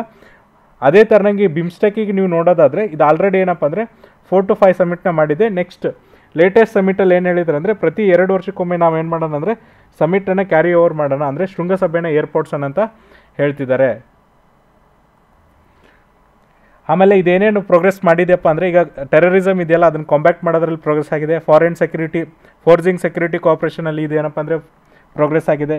ಆಮೇಲೆ ಬೆಟರ್ ಹ್ಯುಮ್ಯಾನಿಟೇರಿಯನ್ ಅಸಿಸ್ಟೆಂಟಲ್ಲಿ ಕೂಡ ಏನಪ್ಪ ಅಂದರೆ ಇದು ಪ್ರೋಗ್ರೆಸ್ ಆಗಿದೆ. ಆಮೇಲೆ ಡಿಸಾಸ್ಟರ್ ರಿಲೀಫ್ ಏನು ಕೊಡಬೇಕಲ್ಲ ಅಲ್ಲಿ ಕೂಡ ಏನಪ್ಪ ಅಂದರೆ ಇದು ಪ್ರೋಗ್ರೆಸ್ ಆಗಿದೆ ಅಂತ ಹೇಳ್ತಿದ್ದಾರೆ. ಇದ್ರ ಜೊತೆಗೆ ನೋಡಿರಿ ಇನ್ನೂ ಕೂಡ ಯಾವುದ್ರಲ್ಲಿ ನಾವು ಪ್ರೋಗ್ರೆಷನ್ನ ಮಾಡಬೇಕಂದ್ರೆ ಫಂಕ್ಷನಲ್ ಪ್ರೋಗ್ರೆಸ್ ಮಾಡಬೇಕಂದ್ರೆ agriculture, trade, sustainable development, connectivity ಮತ್ತು institute such as energy centre ಮತ್ತು ವೆದರ್ ಮತ್ತು ಕ್ಲೈಮೇಟ್ ಚೇಂಜ್ ಮೇಲೆ ನಾವೇನಪ್ಪ ಅಂದರೆ ಇನ್ನೂ ಕೂಡ ಕೋಆಪ್ರೇಷನ್ನ ಫಾರ್ವರ್ಡ್ ಮಾಡಬೇಕಂತ ಹೇಳ್ತಿದ್ದಾರೆ. ಸೊ ನೋಡಿರಿ ಏನು ಇದರಲ್ಲಿ ಫಾಲ್ಟ್ ಇದೆ ಅಂತಂದರೆ, ಸೊ ನೋಡಿರಿ ಇಲ್ಲೇನಪ್ಪ ಅಂದರೆ ಒಂದು ಇಲ್ಲಿವರೆಗೂ ಜಾರಿ ಆಗದೆ ಇರೋದಂದರೆ free trade agreement. So free trade ಅಗ್ರಿಮೆಂಟನ್ನು ನಾವು ಸೈನ್ ಮಾಡಿ 18 ವರ್ಷ ಆದರೂ ಕೂಡ ಏನಪ್ಪ ಅಂದರೆ ಇನ್ನೂ ಕೂಡ ಇಲ್ಲೇನಪ್ಪ ಅಂದರೆ ಜಾರಿ ಆಗಿಲ್ಲ ಅಂತ ಹೇಳ್ತಿದ್ದಾರೆ. ಸೊ ಒಂದು ಸರಿ ಫ್ರೀ ಟ್ರೇಡ್ ಅಗ್ರಿಮೆಂಟ್ ಜಾರಿ ಆಗಿಬಿಟ್ರೆ ಏನಾಗುತ್ತೆ ಅಂದರೆ trade between us and other BIMSTEC countries ಅಲ್ಲ ಅದು ಇನ್ನೂ ಜಾಸ್ತಿ ಆಗುತ್ತೆ. ಆಮೇಲೆ ಏನಪ್ಪ ಅಂದರೆ ಈ ಫ್ರೀ ಟ್ರೇಡ್ ಅಗ್ರಿಮೆಂಟಿಂದ ವ್ಯಾಪಾರದ ಜೊತೆಗೆ ನಮ್ಮ ಸೋಷಿಯಲ್ ಎಕನಾಮಿಕ್ ಕಲ್ಚರ್ ಕೂಡ ಶೇರ್ ಆಗುತ್ತೆ ಅಂತ ಅವರು ಹೇಳ್ತಿದ್ದಾರೆ. ಮತ್ತು ಕಂಟ್ರೀಸ್ ಒಳಗಡೆ ಏನಾಗುತ್ತಪ್ಪ ಅಂದರೆ ಉತ್ತಮ ಬಾಂಧವ್ಯ ಬೆಳೆಯುತ್ತೆ ಅಂತ ಅವರು ಹೇಳ್ತಿದ್ದಾರೆ. ಇದಾದಮೇಲೆ ನೆಕ್ಸ್ಟ್ ನೋಡಿರಿ ನೆಕ್ಸ್ಟ್ ಏನು ಹೇಳ್ತಿದ್ದಾರೆ ಅಂದರೆ ಪೊಲಿಟಿಕಲ್ ಲೀಡರ್ಸ್ ಏನು ಹೇಳ್ತಾರೆ ಅಂದರೆ ನೀವು ಕ್ವಿಕ್ಕಾಗಿ ಆ್ಯಕ್ಷನ್ ತೊಗೋರಿ ಅಂತ ಹೇಳ್ತಿದ್ದಾರೆ. ಬಟ್ ಏನಂದರೆ ಅಷ್ಟು ಅದ್ರ ಮೇಲೆ ಇಂಪ್ಯಾಕ್ಟನ್ನು ಬೀರ್ತಿಲ್ಲ. ಅಂದರೆ ಈಗ ಫಾರ್ ಎಕ್ಸಾಂಪಲ್ ಸಮಿಟ್ ಲೆವೆಲಲ್ಲಿ ಸೆಕ್ರೆಟರಿ ಕರೆದು ಅಥವಾ ಫಾರಿನ್ ಮಿನಿಸ್ಟ್ರಿ ಕರೆದು ಏನು ಹೇಳ್ತಾರೆ ಅಂದರೆ ಇದನ್ನು ನೀವು ಬೇಗ ಕೆಲಸ ಮಾಡಿ ಅಂತ ಹೇಳ್ತಾರೆ. ಬಟ್ ಅದಕ್ಕೆ ಸ್ಟ್ರೆಸ್ ಮಾಡದೇ ಇರೋದ್ರಿಂದ ಅದೇನಾಗ್ತಿದೆ ಅಂದರೆ ಇನ್ನೂ ಕೂಡ ಸ್ಟಾರ್ಟ್ ಆಗಿಲ್ಲ ಅಂತ ಹೇಳ್ತಿದ್ದಾರೆ. ಈ ಫ್ರೀ ಟ್ರೇಡ್ ಅಗ್ರಿಮೆಂಟ್ ಇದೆಯಲ್ಲ ಅದೇನಪ್ಪ ಅಂದರೆ ಅನ್ಅಚೀವೇಬಲ್ ಗೋಲ್ ಆಗಿದೆ ಅಂತ ಅವರು ಹೇಳ್ತಿದ್ದಾರೆ. ನೆಕ್ಸ್ಟ್ ಇನ್ನೊಂದು ಡಿಸಪಾಯಿಂಟ್ ಏನಪ್ಪ ಅಂದರೆ ಈ ಕನೆಕ್ಟಿವಿಟಿ ಸರಿಯಾಗಿಲ್ಲ ಅಂತ ಹೇಳ್ತಿದ್ದಾರೆ. ಯಾವ ಥರ ಕನೆಕ್ಟಿವಿಟಿ ಅಂದರೆ ಇನ್ಫ್ರಾಸ್ಟ್ರಕ್ಚರ್ ಇದೆಯಲ್ಲ, ಈ ಕನೆಕ್ಟಿವಿಟಿ ಇನ್ಫ್ರಾಸ್ಟ್ರಕ್ಚರ್ ಇದೆಯಲ್ಲ ಅದು ರೋಡ್ಸಲ್ಲಿರ್ಬೋದು, ರೈಲ್ವೇಸಲ್ಲಿರ್ಬೋದು, ಏರಲ್ಲಿರ್ಬೋದು, ರಿವರಲ್ಲಿರ್ಬೋದು ಮತ್ತು ಕೋಸ್ಟಲ್ ಶಿಪ್ಪಿಂಗ್ ಲಿಂಕ್ಸಲ್ಲಿರ್ಬೋದು. ಇದೇನಪ್ಪ ಅಂದರೆ ಕಂಪ್ಲೀಟ್ ಫೇಲ್ಯೂರ್ ಆಗಿದೆ, ಇನ್ನೂ ಚೆನ್ನಾಗಿಲ್ಲ ಅಂತ ಹೇಳ್ತಿದ್ದಾರೆ. ಜೊತೆಗೆ ನೋಡಿರಿ ಎನರ್ಜಿ ಮತ್ತು ಡಿಜಿಟಲ್ ಆ್ಯಂಡ್ ಫೈನಾನ್ಷಿಯಲ್ ಡೊಮೇನು ಇವೇನಿದಾವಲ್ಲ ಇಲ್ಲಿ ಕೂಡ ಏನಪ್ಪ ಅಂದರೆ ಇದು ಡಿಸಪಾಯಿಂಟೆಡ್ ಆಗಿದೆ. ಯಾಕಂದರೆ ನಾವೇನು ಅಂದ್ಕೊಂಡಿದ್ದೀವಲ್ಲ ಆ ಲೆವೆಲಿಗೆ ಇಲ್ಲ ಅಂತ ಅವ್ರು ಹೇಳ್ತಿದ್ದಾರೆ. ಈ ಎಲ್ಲ ಇನ್ಸ್ಟಿಟ್ಯೂಟ್ನ ನಾವು ತಂದುಬಿಟ್ರೆ ಏನಾಗುತ್ತಪ್ಪ ಅಂದರೆ ಇಲ್ಲಿ ಜನ ಏನು ಮಾಡ್ಬೋದು ಅಂದರೆ ಉತ್ತಮವಾಗಿ ವ್ಯಾಪಾರ ಮಾಡ್ಬೋದು. ಇವೆಲ್ಲ ಚೆನ್ನಾಗಿದ್ದರೆ ಉತ್ತಮವಾಗಿ ವ್ಯಾಪಾರ ಮಾಡ್ಬೋದು, ಟೂರಿಸಮ್ ಸೆಕ್ಟರ್ ನಡೆಯುತ್ತೆ, ಜೊತೆಗೆ ಏನಪ್ಪ ಅಂದರೆ ಕಲ್ಚರಲ್ ಎಕ್ಸ್ಚೇಂಜ್ ಆಗುತ್ತೆ ಅಂತ ಹೇಳ್ತಿದ್ದಾರೆ. ಬಟ್ ನೋಡಿರಿ ಏನಾಗ್ತಿದೆ ಅಂದರೆ ನಿಮಗೆ ಗೊತ್ತು ನಮ್ಮಲ್ಲಿ ಒಂದು ಚಿಕನ್ ನೆಕ್ ಪಾಯಿಂಟ್ ಇದೆ. ಎಲ್ಲಂದರೆ ಸಿಲಿಗುರಿ ಕಾರ್ಡರ್ ಹತ್ರ ನಮ್ಮಲ್ಲಿ ಒಂದು ಚಿಕನ್ ನೆಕ್ ಪಾಯಿಂಟ್ ಇದೆ ಭಾರತ ದೇಶದಲ್ಲಿ. ಅಲ್ಲೇನಪ್ಪ ಅಂದರೆ ನಾವು ನಮ್ಮ ದೇಶದಿಂದ ನಾರ್ತ್ ಈಸ್ಟರ್ನ್ ಕಂಟ್ರಿಗೆ ಹೋಗ್ಬೇಕಂದ್ರೆ ನಮಗೆ ಡೈರೆಕ್ಟ್ ಲಿಂಕ್ ಇಲ್ಲ. ಸೊ ನಾವೇನು ಮಾಡ್ತೀವಿ ಅಂದರೆ ಬಾಂಗ್ಲಾದೇಶದ ಮೂಲಕ ಇದನ್ನು ಕನೆಕ್ಟಿವಿಟಿನ ಮಾಡ್ಕೊಂಡಿದ್ದೀವಿ. ಸೊ ಒಂದ್ಸರಿ ಯೋಚನೆ ಮಾಡಿರಿ ಬಿಮ್ಸ್ಟೆಕ್ ಏನಾದರೂ ಜಾರಿಗೆ ಬಂದರೆ ನಾವು ಇನ್ನೂ ಕೂಡ ಏನಪ್ಪ ಅಂದರೆ ಆ ಕನೆಕ್ಟಿವಿಟಿನ ಚೆನ್ನಾಗಿ ಮಾಡ್ಕೋಬೋದು. ಯಾಕಂದರೆ ನಮಗೆ ಕನೆಕ್ಟಿವಿಟಿ ಏನಿದೆ ನಾರ್ತ್ ಈಸ್ಟರ್ನ್ ಸ್ಟೇಟಿಗೆ ಮೇನ್ಲ್ಯಾಂಡಿಂದ ಅದಿನ್ನೂ ಕರೆಕ್ಟಾಗಿಲ್ಲ. ಯಾಕಂದರೆ ನಮಗೇನು ಆ ಬಾರ್ಡ್ರ್ ಇದೆಯಲ್ಲ ಅದು ತುಂಬ ನ್ಯಾರೋ ಆಗಿದೆ. ಆಮೇಲೆ ಅದನ್ನು ನಾವೇನಂತ ಕರಿತೀವಿ ಅಂದರೆ ಚಿಕನ್ ನೆಕ್ ಪಾಯಿಂಟ್ ಅಂತ ಕರಿತೀವಿ. ಇನ್ ಕೇಸ್ ಅದೇನಾದರೂ ಕಂಪ್ಲೀಟಾಗಿ ಡಿಸ್ಕನೆಕ್ಟ್ ಆಗಿಬಿಟ್ರೆ ನಮಗೆ ಪ್ರಾಪರ್ ಕನೆಕ್ಟಿವಿಟಿ ಸಿಗಲ್ಲ ನಾರ್ತ್ ಈಸ್ಟರ್ನ್ ಸ್ಟೇಟಿಗೆ ಕನೆಕ್ಟ್ ಆಗೋಕ್ಕೆ. ಹಾಗಾಗಿ ನಾವು ಬಿಮ್ಸ್ಟೆಕ್ನ ಯೂಸ್ ಮಾಡಿಕೊಂಡು ಒಳ್ಳೆ ರೋಡ್ ಮತ್ತು ಇನ್ಫ್ರಾಸ್ಟ್ರಕ್ಚರ್ ಲಿಂಕ್ನ ಯೂಸ್ ಮಾಡ್ಕೊಳ್ಳೋದ್ರಿಂದ ಏನು ಮಾಡ್ಬೋದು ಅಂದರೆ ನಮ್ಮ ದೇಶದ ಪ್ರಜೆಗಳು ಮೇನ್ಲ್ಯಾಂಡಿಂದ ನಾರ್ತ್ ಈಸ್ಟರ್ನ್ ಸ್ಟೇಟಿಗೆ ಹೋಗ್ಬೇಕಾದ್ರೆ ಥ್ರೂ ಬಾಂಗ್ಲಾದೇಶ್ ಹೋಗ್ಬೋದು ಅಂತ ಒಂದು ಸಜೆಷನನ್ನು ಕೊಡ್ತಿದ್ದಾರೆ. ಇದಾದಮೇಲೆ ನೋಡಿರಿ, ಏಷ್ಯನ್ ಡೆವಲಪ್ಮೆಂಟ್ ಬ್ಯಾಂಕ್ ಇದೆಯಲ್ಲ, ಈ ಕನೆಕ್ಟಿವಿಟಿ ರಿಲೇಟೆಡ್ ಏನಪ್ಪ ಅಂದರೆ ಕೆಲವೊಂದಿಷ್ಟು ಮೆಜರ್ಸ್ನ ತೊಗೊಂತು. ಬಟ್ ಏನಪ್ಪ ಅಂದರೆ ಅದಕ್ಕೆ ಇನ್ನೂ ಕೂಡ ಏನು ಡೆವಲಪ್ಮೆಂಟ್ ಫಂಡ್ ಬರಬೇಕಲ್ಲ ಅಷ್ಟು ಬಂದಿಲ್ಲ ಅಂತ ಹೇಳ್ತಿದ್ದಾರೆ. ಈಗ ಏನಪ್ಪ ಅಂದರೆ ರೀಸೆಂಟಾಗಿ ಇಂಡಿಯಾ ಬಾಂಗ್ಲಾದೇಶ್ ಭೂತಾನ್ ಅವ್ರು ಏನು ಮಾಡಿದ್ದಾರೆ ಅಂದರೆ ಟ್ರಾನ್ಸ್ಪೋರ್ಟ್ ಲಿಂಕನ್ನು ಚೆನ್ನಾಗಿ ಎಸ್ಟಾಬ್ಲಿಷ್ ಮಾಡಿದ್ದಾರೆ ಅಂತ ಹೇಳ್ತಿದ್ದಾರೆ. ಅಂದರೆ ಕೋಆಪ್ರೇಷನ್ನ ಜಾಸ್ತಿ ಮಾಡಿದ್ದಾರೆ ಅಂತ ಹೇಳ್ತಿದ್ದಾರೆ. ಸೊ ನೋಡಿರಿ, ನಿಮಗೆ ಗೊತ್ತು ಮೊನ್ನೆ ಏನಪ್ಪ ಅಂದರೆ ಒಂದು ಟ್ರೈನ್ ನಾವು ಬಾಂಗ್ಲಾದೇಶದ ಮೂಲಕ ಏನು ಮಾಡಿದ್ವಿ ಅಂದರೆ ಆ ಕಡೆ ಇರುವಂಥ ನಾರ್ತ್ ಈಸ್ಟರ್ನ್ ಸ್ಟೇಟಿಗೆ ರೀಚ್ ಆಗಂಗೆ ಮಾಡಿದ್ದೀವಿ. ಹಾಗಾಗಿ ಇಲ್ಲೇನಪ್ಪ ಅಂದರೆ ಬಾಂಗ್ಲಾದೇಶ್, ಭೂತಾನ್ ಮತ್ತು ನೇಪಾಳ ಏನಿದೆಯಲ್ಲ ಇವ್ರು ಮಾತ್ರ ಎಫೆಕ್ಟಿವ್ ಆಗಿ ಟ್ರಾನ್ಸ್ಪೋರ್ಟ್ ಲಿಂಕ್ನ ಸ್ಟ್ರೆಂತ್ ಮಾಡ್ತಿದ್ದಾರೆ. ಅದರ್ ಏನು ಕಂಟ್ರೀಸ್ ಇದೆಯಲ್ಲ ಅದು ಸ್ಟಾರ್ಟ್ ಆಗಿಲ್ಲ ಅಂತ ಹೇಳ್ತಿದ್ದಾರೆ. ಜೊತೆಗೆ ನೋಡಿರಿ, ಇನ್ನೊಂದು ಮೆಗಾ ಪ್ರಾಜೆಕ್ಟ್ ಇತ್ತು. ಯಾವುದಪ್ಪ ಅಂದರೆ ಈ ಕನೆಕ್ಟಿವಿಟಿನ ಜಾಸ್ತಿ ಮಾಡೋದು ಯಾವುದ್ರ ಮಧ್ಯೆ ಅಂದರೆ ಇಂಡಿಯಾ ಮತ್ತು ಮಯನ್ಮಾರ್ ಮಧ್ಯೆ ಕನೆಕ್ಟಿವಿಟಿನ ಜಾಸ್ತಿ ಮಾಡೋದು ಥ್ರೂ ಥೈಲ್ಯಾಂಡ್ ಇತ್ತು. ಅದು ಕೂಡ ಏನಪ್ಪ ಅಂದರೆ ಡಿಲೇ ಆಗಿದೆ ಅಂತ ಅವರು ಹೇಳ್ತಿದ್ದಾರೆ. ಇದ್ರ ಜೊತೆಗೆ ಏನು ಹೇಳ್ತಿದ್ದಾರೆ ಅಂದರೆ ಇನ್ನೂ ಕೂಡ ಹೆಚ್ಚು ಫೈನಾನ್ಷಿಯಲ್ ರಿಸೋರ್ಸ್ ಬೇಕು ಬಿಮ್ಸ್ಟೆಕ್ನ ಡೆವಲಪ್ ಮಾಡೋಕ್ಕೆ ಅಂತ ಹೇಳ್ತಿದ್ದಾರೆ. ಈಗಿರುವಂಥ ಡೆವಲಪ್ಮೆಂಟ್ ಫಂಡ್ ಏನಿದೆ ಅದು ತುಂಬ ಕಮ್ಮಿ ಆಗಿದೆ ಅಂತ ಅವರು ಕೂಡ ಹೇಳ್ತಿದ್ದಾರೆ. ಜೊತೆಗೆ ನೋಡಿರಿ, ಇಂಡಿಯಾಗಿದ್ರಿಂದ ಏನೇನು ಪ್ರಾಸ್ಪೆಕ್ಟ್ಸ್ ಇದೆ ಅಂತ ಕೂಡ ಹೇಳ್ತಾರೆ. ಏನಪ್ಪ ಅಂದರೆ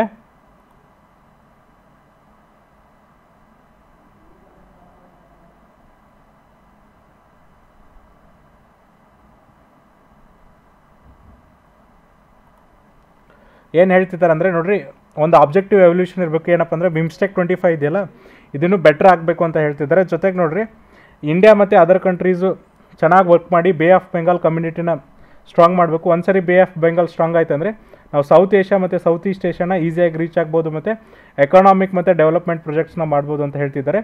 ಜೊತೆಗೆ ನೋಡಿರಿ, ಇದೇನಿದೆಯಲ್ಲ ಇದು ಯಾವುದ್ರ ಸೈಡ್ ಲೈನ್ ಮೇಲೆ ವರ್ಕ್ ಆಗಬೇಕಪ್ಪ ಅಂದರೆ ಇಂಡೋ ಸ್ಪೆಸಿಫಿಕ್ ಎಕನಾಮಿಕ್ ಫ್ರೇಮ್ವರ್ಕ್ ಮೇಲೆ ಇದು ಚೆನ್ನಾಗಿ ವರ್ಕ್ ಆಗಬೇಕಂತ ಅವರು ಹೇಳ್ತಿದ್ದಾರೆ. ಸೊ ಫೈನಲಿ ಏನು ಹೇಳ್ತಾರಪ್ಪ ಅಂದರೆ ಇಲ್ಲಿ ಎಲ್ಲ ಮೆಂಬರು ಈಕ್ವಲ್ ಆಗಿದ್ದಾರೆ. ಹಾಗಾಗಿ ಎಲ್ಲರೂ ಕೂಡ ಕೆಲಸ ಮಾಡಬೇಕು. ಇಲ್ಲಿ ಬಾಂಗ್ಲಾದೇಶದವ್ರು ಏನಪ್ಪ ಅಂದರೆ ಬಿಮ್ಸ್ಟೆಕ್ ಸೆಕ್ರೆಟರಿಯಾಗಿ ಕೆಲಸ ಮಾಡ್ತಿದ್ರೆ ಥೈಲ್ಯಾಂಡ್ ರೆಪ್ರೆಸೆಂಟೇಟಿವ್ ಆಫ್ ಸೌತ್ ಈಸ್ಟಾಗಿ ಕೆಲಸ ಮಾಡಬೇಕು. ಇಂಡಿಯಾ ಏನಪ್ಪ ಅಂದರೆ ಲಾರ್ಜೆಸ್ಟ್ ಸ್ಟೇಟ್ ಸೌತ್ ಏಷ್ಯಾ ಇರೋದ್ರಿಂದ ಇವರೆಲ್ಲರೂ ಕೂಡ ಕೆಲಸ ಮಾಡಿದರೆ ಬಿಮ್ಸ್ಟೆಕ್ ಏನಪ್ಪ ಅಂದರೆ ನಾವೇನು ಇಮ್ಯಾಜಿನೇಷನ್ ಮಾಡಿದ್ವಲ್ಲ ಅದಕ್ಕಿಂತ ತುಂಬ ಚೆನ್ನಾಗಿ ಕೆಲಸ ಮಾಡುತ್ತೆ ಅಂತ ಅವರು ಹೇಳ್ತಿದ್ದಾರೆ. ಸೊ ಅದೇ ಥರನಾಗಿ ನಮ್ಮ ಲಾಸ್ಟ್ ಆರ್ಟಿಕಲ್ ಯಾವುದ್ರ ಮೇಲೆ ಇದೆ ನೋಡಿರಿ, ಇದನ್ನು ಬರೆದವರು RK ವಿಜಯ್ ಅಂತೇಳಿ. ಸೊ ಇದು ಯಾವುದ್ರ ಮೇಲೆ ಇರುತ್ತೆ ಅಂದರೆ taking steps to ensure sex workers ಅಂತ. ಸೊ ಇಲ್ಲಿ ಏನು ಹೇಳ್ತಿದ್ದಾರೆ ಅಂದರೆ ನೋಡಿರಿ, ರೀಸೆಂಟಾಗಿ ಬಹುದೇವ್ ಕರ್ಮಕರ್ ಮತ್ತು ಸ್ಟೇಟ್ ಆಫ್ ಬೆಂಗಾಲಲ್ಲಿ ಏನಪ್ಪ ಅಂದರೆ ಒಂದು ಡೈರೆಕ್ಷನ್ಸ್ ಬಂತು. ಏನಪ್ಪ ಅಂದರೆ ಏನು ಡೈರೆಕ್ಷನ್ಸ್ ಬಂತಂದರೆ ಸುಪ್ರೀಂ ಕೋರ್ಟ್ ಏನು ಹೇಳುತ್ತೆ ನೋಡಿರಿ, sex workers and there children cannot be deprived of their right to life with dignity and human decency. ಅಂದರೆ ಈ ಸೆಕ್ಸ್ ವರ್ಕರ್ಸು ಅವ್ರ ಮಕ್ಕಳು ಏನಿದಾರಲ್ಲ ಅವ್ರಿಗೆ ಏನಪ್ಪ ಅಂದರೆ ಈ ರೈಟ್ ಟು ಲೈಫಲ್ಲಿ ಏನಪ್ಪ ಅಂದರೆ ಏನು ಹ್ಯೂಮನ್ ಡಿಸೆನ್ಸ್ ಇದೆ, ರೈಟ್ ಟು ಲೈಫ್ ಇದೆ ಮತ್ತು ಹ್ಯೂಮನ್ ಡಿಸೆನ್ಸ್ ಇದೆಯಲ್ಲ ಅದನ್ನು ಡಿಗ್ನಿಟಿಯಿಂದ ಬದುಕಬೇಕು, ಅದನ್ನು ನೀವು ಕಡಿಮೆ ಮಾಡಬಾರ್ದು ಅಂತ ಹೇಳಿದ್ದಾರೆ. ಜೊತೆಗೆ ನೋಡಿರಿ, ಕೋರ್ಟ್ ಯಾಕೆ ಜಡ್ಜ್ಮೆಂಟ್ ಕೊಟ್ಟಂದರೆ ಅವರು ಒಂದು ಕಮಿಟಿನ ಫಾರ್ಮ್ ಮಾಡಿರ್ತಾರೆ. ಯಾವ ಕಮಿಟಿಯಪ್ಪ ಅಂದರೆ 2011 ಜುಲೈಯಲ್ಲಿ ಒಂದು ಕಮಿಟಿನ ಫಾರ್ಮ್ ಮಾಡಿರ್ತಾರೆ. ಯಾರ ಲೀಡರ್ಶಿಪ್ಪಲ್ಲಿ ಅಂದರೆ ಅಡ್ವೊಕೇಟ್ ಪ್ರದೀಪ್ ಘೋಷ್ ಲೀಡರ್ಶಿಪ್ಪಲ್ಲಿ ಕಮಿಟಿಯನ್ನು ಫಾರ್ಮ್ ಮಾಡಿರ್ತಾರೆ. ಅವರೇನಪ್ಪ ಅಂದರೆ conditions and ಕನ್ಸರ್ಸಿವ್ for sex worker who wish to continue as sex worker to live with a dignity in accordance with the previous of article 21 of the constitution of India ಅಂತೇಳಿ ಒಂದು ರಿಪೋರ್ಟನ್ನು ಕೊಡ್ತಾರೆ. So ಇದರಲ್ಲಿ ಏನು ಹೇಳ್ತಾರೆ ನೋಡಿರಿ, ಇವರು 10 ರೆಕಮೆಂಡೇಷನ್ಸ್ನ ಕೊಟ್ಟಿರ್ತಾರೆ. ಬಟ್ ನಮ್ಮ ಸೆಂಟ್ರಲ್ ಗೌರ್ಮೆಂಟ್ ಏನು ಮಾಡುತ್ತೆ ಅಂದರೆ 4 ರೆಕಮೆಂಡೇಷನ್ನ ತೊಗೊಳ್ಳಲ್ಲ, ಕೇವಲ 6 ರೆಕಮೆಂಡೇಷನ್ನ ಮಾತ್ರ ಏನಪ್ಪ ಅಂದರೆ ತೆಗೆದುಕೊಳ್ತಾರೆ. ಇದ್ರ ಜೊತೆಗೆ ನೋಡಿರಿ, ಇನ್ನೂ ಒಂದು ಏನಪ್ಪ ಅಂದರೆ ಆ್ಯಕ್ಟ್ ಬಂದಿದೆ. ಯಾವುದಂದರೆ ಇಮ್ಮೋರಲ್ ಟ್ರಾಫಿಕ್ ಪ್ರಿವೆನ್ಷನ್ ಆ್ಯಕ್ಟ್ 1956.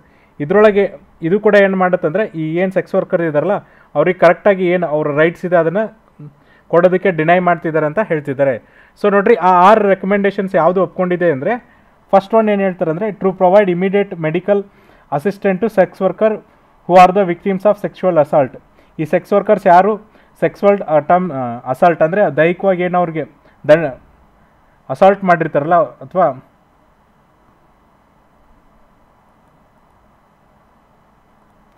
ಅಸಾಲ್ಟ್ ಮಾಡಿರ್ತಾರಲ್ಲ ಅಂಥವ್ರಿಗೆ ಏನು ಮಾಡ್ಬೇಕಂದ್ರೆ ನೀವು ಇಮಿಡಿಯೇಟ್ ಏನು ಮಾಡಬೇಕಪ್ಪ ಅಂದರೆ ಮೆಡಿಕಲ್ ರಿಲೀಫನ್ನು ಕೊಡಬೇಕಂತ ಹೇಳ್ತಿದ್ದಾರೆ. ನೆಕ್ಸ್ಟ್ ನೋಡಿರಿ, ಏನು ಹೇಳ್ತಿದ್ದಾರೆ ಅಂದರೆ ಮೆಡಿಕಲ್ ಅಸಿಸ್ಟೆಂಟ್ನ ಕೊಡೋದ್ರ ಜೊತೆಗೆ ನೆಕ್ಸ್ಟ್ ಏನು ಹೇಳ್ತಿದ್ದಾರೆ ಅಂದರೆ to release adult sex workers to detain in the ITPA protective homes and there will. ಯಾರ್ಯಾರೆಲ್ಲ ನೀವು ಅರೆಸ್ಟ್ ಮಾಡಿರ್ತೀರಲ್ಲ, ಡಿಟೈನ್ ಮಾಡಿರ್ತೀರಲ್ಲ, ITPA ಆ್ಯಕ್ಟ್ ಅಂದರೆ ಇಮ್ಮೋರಲ್ ಟ್ರಾಫಿಕ್ ಪ್ರಿವೆನ್ಷನ್ ಆ್ಯಕ್ಟ್ ಅವರಿಂದ ರಿಲೀಸ್ ಮಾಡಬೇಕಂತ ಹೇಳ್ತಿದ್ದಾರೆ ಯಾರೆಲ್ಲ ಅಡಲ್ಟ್ ಸೆಕ್ಸ್ ವರ್ಕರ್ಸ್ ಇದ್ದಾರೆ. ಜೊತೆಗೆ ನೋಡಿರಿ, to sensitise the police and other law enforcement agency about the rights of sex workers and live with dignity. ಆಮೇಲೆ ಏನು ಮಾಡೋದಪ್ಪ ಅಂದರೆ ಪೊಲೀಸ್ ಮತ್ತು ಇನ್ನೊಂದು ಲಾ ಎನ್ಫೋರ್ಸ್ಮೆಂಟ್ ಏಜೆನ್ಸಿ ಇದೆಯಲ್ಲ ಅವ್ರಿಗೆ ಏನು ಮಾಡೋದಪ್ಪ ಅಂದರೆ ಈ ಸೆಕ್ಸ್ ವರ್ಕರ್ಸ್ಗೆ ಏನೇನು ಫೆಸಿಲಿಟಿ ಇದೆ ಅವ್ರನ್ನ ನೀವೇನು ಮಾಡ್ಬೇಕಪ್ಪ ಅಂದರೆ ಇನ್ನೂ ಚೆನ್ನಾಗಿ ಟ್ರೀಟ್ ಮಾಡ್ಬೇಕು. ಈಗ ಏನು ಮಾಡ್ತಾರೆ ಅಂದರೆ ಸೆಕ್ಸ್ ವರ್ಕರ್ಸ್ಗೆ ಹೊಡೆಯೋದಿರೋದು, ಆಮೇಲೆ ಟ್ರೀಟ್ಮೆಂಟ್ ಚೆನ್ನಾಗಿರಲ್ಲ, ಅವ್ರಿಗೆ ಏನಪ್ಪ ಅಂದರೆ ಚೆನ್ನಾಗಿ ನೀವು ಟ್ರೀಟ್ಮೆಂಟ್ ಮಾಡ್ಬೇಕಂತ ಹೇಳ್ತಿದ್ದಾರೆ. ಇದಾದಮೇಲೆ ನೋಡಿರಿ, to ask the press council of India to issue guidelines to media so that they don't reveal identities of sex worker while reporting on arrest. ಈಗ ಏನಪ್ಪ ಅಂದರೆ ಇವ್ರು ಏನು ಹೇಳ್ತಿದ್ದಾರೆ ಅಂದರೆ ನೀವು ಡೈರೆಕ್ಷನ್ಸ್ ಕೊಡ್ರಿ ಯಾರಿಗೆ, ಮೀಡಿಯಾ ಹೆಡ್ಸ್ಗೆ ಮತ್ತು ಮೀಡಿಯಾಸ್ಗೆ. ಏನಂತಂದರೆ ಈಗ ಇನ್ ಕೇಸ್ ಒಬ್ಬ ಸೆಕ್ಸ್ ವರ್ಕರ್ ಅರೆಸ್ಟ್ ಆದಾಗ ಅವರ ಐಡೆಂಟಿಟಿ ನೀವು ಏನು ರಿವೀಲ್ ಮಾಡ್ತಿರಲ್ಲ ಅದನ್ನು ರಿವೀಲ್ ಮಾಡದೇ ಇರೋಂಗೆ ನೀವೇನು ಮಾಡ್ಬೇಕಪ್ಪ ಅಂದರೆ ಡೈರೆಕ್ಷನ್ಸ್ನ ಕೊಡಬೇಕಂತ ಹೇಳ್ತಿದ್ದಾರೆ. ಇದಾದಮೇಲೆ ಏನು ಹೇಳ್ತಿದ್ದಾರೆ ಅಂದರೆ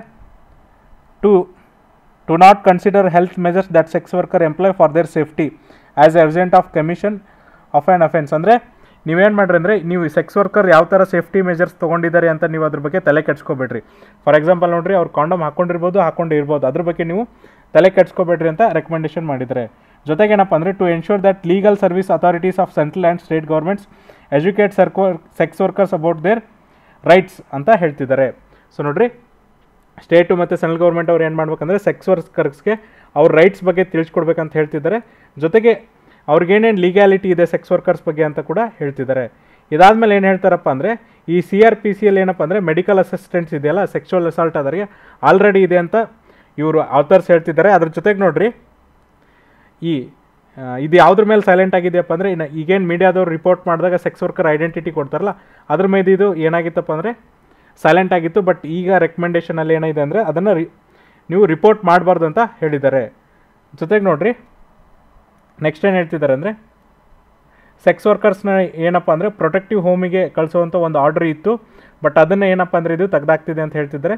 ಜೊತೆಗೆ ನೋಡಿರಿ, ಈ ITPC ಇಮ್ಮೋರಲ್ ಪ್ರಿವೆನ್ಷನ್ ಟ್ರಾಫಿಕ್ ಆ್ಯಕ್ಟ್ ಇದೆಯಲ್ಲ ಅದು ಜೊತೆಗೆ CRPC ಏನಪ್ಪ ಅಂದರೆ ಸುಪ್ರೀಂ ಕೋರ್ಟ್ ಡಿಸ್ಕ್ರಿಷನಿಗೆ ನಾವೇನು ಮಾಡ್ಬೋದು ಅಂದರೆ ಅಮೆಂಡ್ಮೆಂಟನ್ನು ಮಾಡ್ಬೋದು ಅಂತ ಹೇಳ್ತಿದ್ದಾರೆ. ಇದಾದಮೇಲೆ ನೆಕ್ಸ್ಟ್ ಏನಂದರೆ ಯಾವ್ಯಾವುದು ಅವರು ಎಕ್ಸೆಪ್ಟ್ ಮಾಡಿಲ್ಲ ಅನ್ನೋದನ್ನು ಕೂಡ ಹೇಳ್ತಿದ್ದಾರೆ. ಯಾವ್ಯಾವ ಆ್ಯಕ್ಟನ್ನು ಅವ್ರು ಎಕ್ಸೆಪ್ಟ್ ಮಾಡಿಲ್ಲ, ಯಾವ್ಯಾವ ರೆಕಮೆಂಡೇಷನ್ನೇ ಎಕ್ಸೆಪ್ಟ್ ಮಾಡಿಲ್ಲ. 10 ರೆಕಮೆಂಡೇಷನಲ್ಲಿ ಕೇವಲ 6 ಮಾತ್ರ ರೆಕಮೆಂಡೇಷನ್ ಮಾಡಿದರೆ, ಇನ್ನೂ 4 ಯಾವುದು ರೆಕಮೆಂಡೇಷನ್ ಮಾಡಿಲ್ಲ ಅಂದರೆ ಯಾವುದಪ್ಪ ಅಂದರೆ preventing police from taking any criminal action against the sex worker who is on adult and participating with the consent on the basis of age and consent. ಅಂದರೆ ಈ ಪೊಲೀಸರು ಏನು ಮಾಡೋದಪ್ಪ ಅಂದರೆ ಕ್ರಿಮಿನಲ್ ಆ್ಯಕ್ಷನ್ಸ್ನ ತೊಗೊಳ್ದೇ ಇರೋದು ಸೆಕ್ಸ್ ವರ್ಕರ್ಸ್ ಮೇಲೆ, ಯಾರು ಅಡಲ್ಟ್ ಇದ್ದಾರೆ ಮತ್ತು ಯಾರು ಅವ್ರಿಗೇನಪ್ಪ ಅಂದರೆ ಅವ್ರ ಒಪ್ಪಿಗೆಯನ್ನು ಕೊಟ್ಟು ಅದನ್ನು ಕೆಲಸ ಮಾಡ್ತಿದ್ರಲ್ಲ ಅಂಥವ್ರಿಗೆ ಅಂತ ಹೇಳ್ತಿದ್ದಾರೆ. ಜೊತೆಗೆ ನೋಡಿರಿ, ಇಲ್ಲೇನಪ್ಪ ಅಂದರೆ expression of sex worker expression ಇಲ್ಲಿ ಏನು ಹೇಳ್ತಿದ್ದಾರೆ ಅಂದರೆ ITPL ಅಂದರೆ ಇಮ್ಮೋರಲ್ ಟ್ರಾಫಿಕ್ ಪ್ರಿವೆನ್ಷನ್ ಆ್ಯಕ್ಟಲ್ಲಿ ಏನು ಹೇಳ್ತಿದ್ದಾರೆ ಅಂದರೆ ಪ್ರಾಸ್ಟಿಟ್ಯೂಷನ್ ಏನಪ್ಪ ಅಂದರೆ sexual exploitation R abuse of A person for commercial purpose. ಯಾರನ್ನ ನೀವು ಸೆಕ್ಷುವಲ್ ಎಕ್ಸ್ಪ್ಲಾಯ್ಟೇಷನ್ ಮಾಡ್ತೀರೋ ಮತ್ತು ಅಬ್ಯೂಸ್ ಮಾಡ್ತಿರಲ್ಲ ಕಮರ್ಷಿಯಲ್ ಪರ್ಪಸ್ಗೆ, ಅಂಥವ್ರನ್ನ ಏನಂತ ಕರಿತಿದ್ದಾರೆ ಅಂದರೆ ಪ್ರಾಸ್ಟಿಟ್ಯೂಷನ್ ಅಂತ ಕರಿತಿದ್ದಾರೆ. ಹಾಗಾಗಿ ಏನಪ್ಪ ಅಂದರೆ ಇಲ್ಲಿ ಪ್ರಾಸ್ಟಿಟ್ಯೂಷನ್ನ ನಾವು ಏನು ಮಾಡ್ಬೋದು ಅಂದರೆ ಇಲ್ಲಿ ಕನ್ಫೈನ್ ಮಾಡಬೇಕಾಗುತ್ತೆ ಅಂತ ಹೇಳ್ತಿದ್ದಾರೆ. ಹಾಗಾಗಿ ಇದನ್ನು ಅವ್ರು ಏನಂದರೆ ಎಕ್ಸೆಪ್ಟ್ ಮಾಡಿಲ್ಲ ಅಂತ ಹೇಳ್ತಿದ್ದಾರೆ. ಜೊತೆಗೆ ನೋಡಿರಿ, ಈ ಅಬ್ಯೂಸ್ ಇದೆಯಲ್ಲ ಇದಕ್ಕೂ ಕೂಡ ಏನಪ್ಪ ಅಂದರೆ ವೈಲ್ಡ್ ಮೀನಿಂಗ್ ಇದೆ ಅಂತ ಅವರು ಹೇಳ್ತಿದ್ದಾರೆ. ಏನು ಹೇಳ್ತಿದ್ದಾರೆ ಅಂದರೆ ಸೆಕ್ಸ್ ವರ್ಕರ್ಸು ವಾಲಂಟಿಯರ್ ಆಗಿ ಕೆಲಸ ಮಾಡಿದ್ರು ಕೂಡ ಕೆಲವೊಂದಿಷ್ಟು ಟೈಮ್ ಏನಾಗುತ್ತೆ ಅಂದರೆ ಅವ್ರ ಮೇಲೆ ಅಬ್ಯೂಸ್ ಆಗುತ್ತೆ. ಕೆಲವೊಬ್ರು ಏನಪ್ಪ ಅಂದರೆ ಭಾಳ ತೊಂದರೆ ಕೊಡ್ತಾರೆ. ಅದನ್ನು ಯಾವ ಥರ ಡಿಫೈನ್ ಮಾಡ್ತೀರಿ ಅದನ್ನು ಕೂಡ ಏನಪ್ಪ ಅಂದರೆ ಇನ್ನೂ ವೈಡಾಗಿ ಡಿಫೈನ್ ಮಾಡಬೇಕು. ಹಾಗಾಗಿ ಎಕ್ಸೆಪ್ಟ್ ಮಾಡಿಲ್ಲ ಅಂತ ಅವರು ಹೇಳ್ತಿದ್ದಾರೆ. ನೆಕ್ಸ್ಟ್ ನೋಡಿರಿ, ಇನ್ನೊಂದು ರೆಕಮೆಂಡೇಷನ್ ಏನಪ್ಪ ಅಂದರೆ ಯಾವುದನ್ನೇ ಗೌರ್ಮೆಂಟ್ ಎಕ್ಸೆಪ್ಟ್ ಮಾಡಿಲ್ಲ ಅಂದರೆ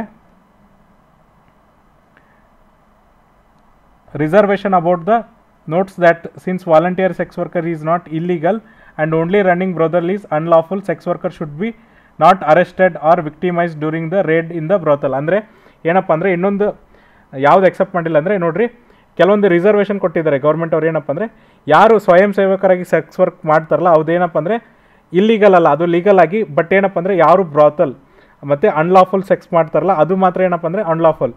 ಯಾರು ಬ್ರಾತಲಿಗೆ ಹೋಗ್ತಾರಲ್ಲ ಅದು ಅನ್ಲಾಫುಲ್. ಮತ್ತು ಸೆಕ್ಸ್ ವರ್ಕರ್ ಏನು ಬ್ರಾತಲಲ್ಲಿ ಅರೆಸ್ಟ್ ಮಾಡಿರ್ತಾರಲ್ಲ ಅವ್ರನ್ನೇನು ಮಾಡಬಾರ್ದು ಅಂದರೆ ವಿಕ್ಟಿಮೈಸ್ ಮಾಡಬಾರ್ದು ಮತ್ತು ಅರೆಸ್ಟ್ ಮಾಡಬಾರ್ದು ಅಂತ ಹೇಳ್ತಿದ್ದಾರೆ.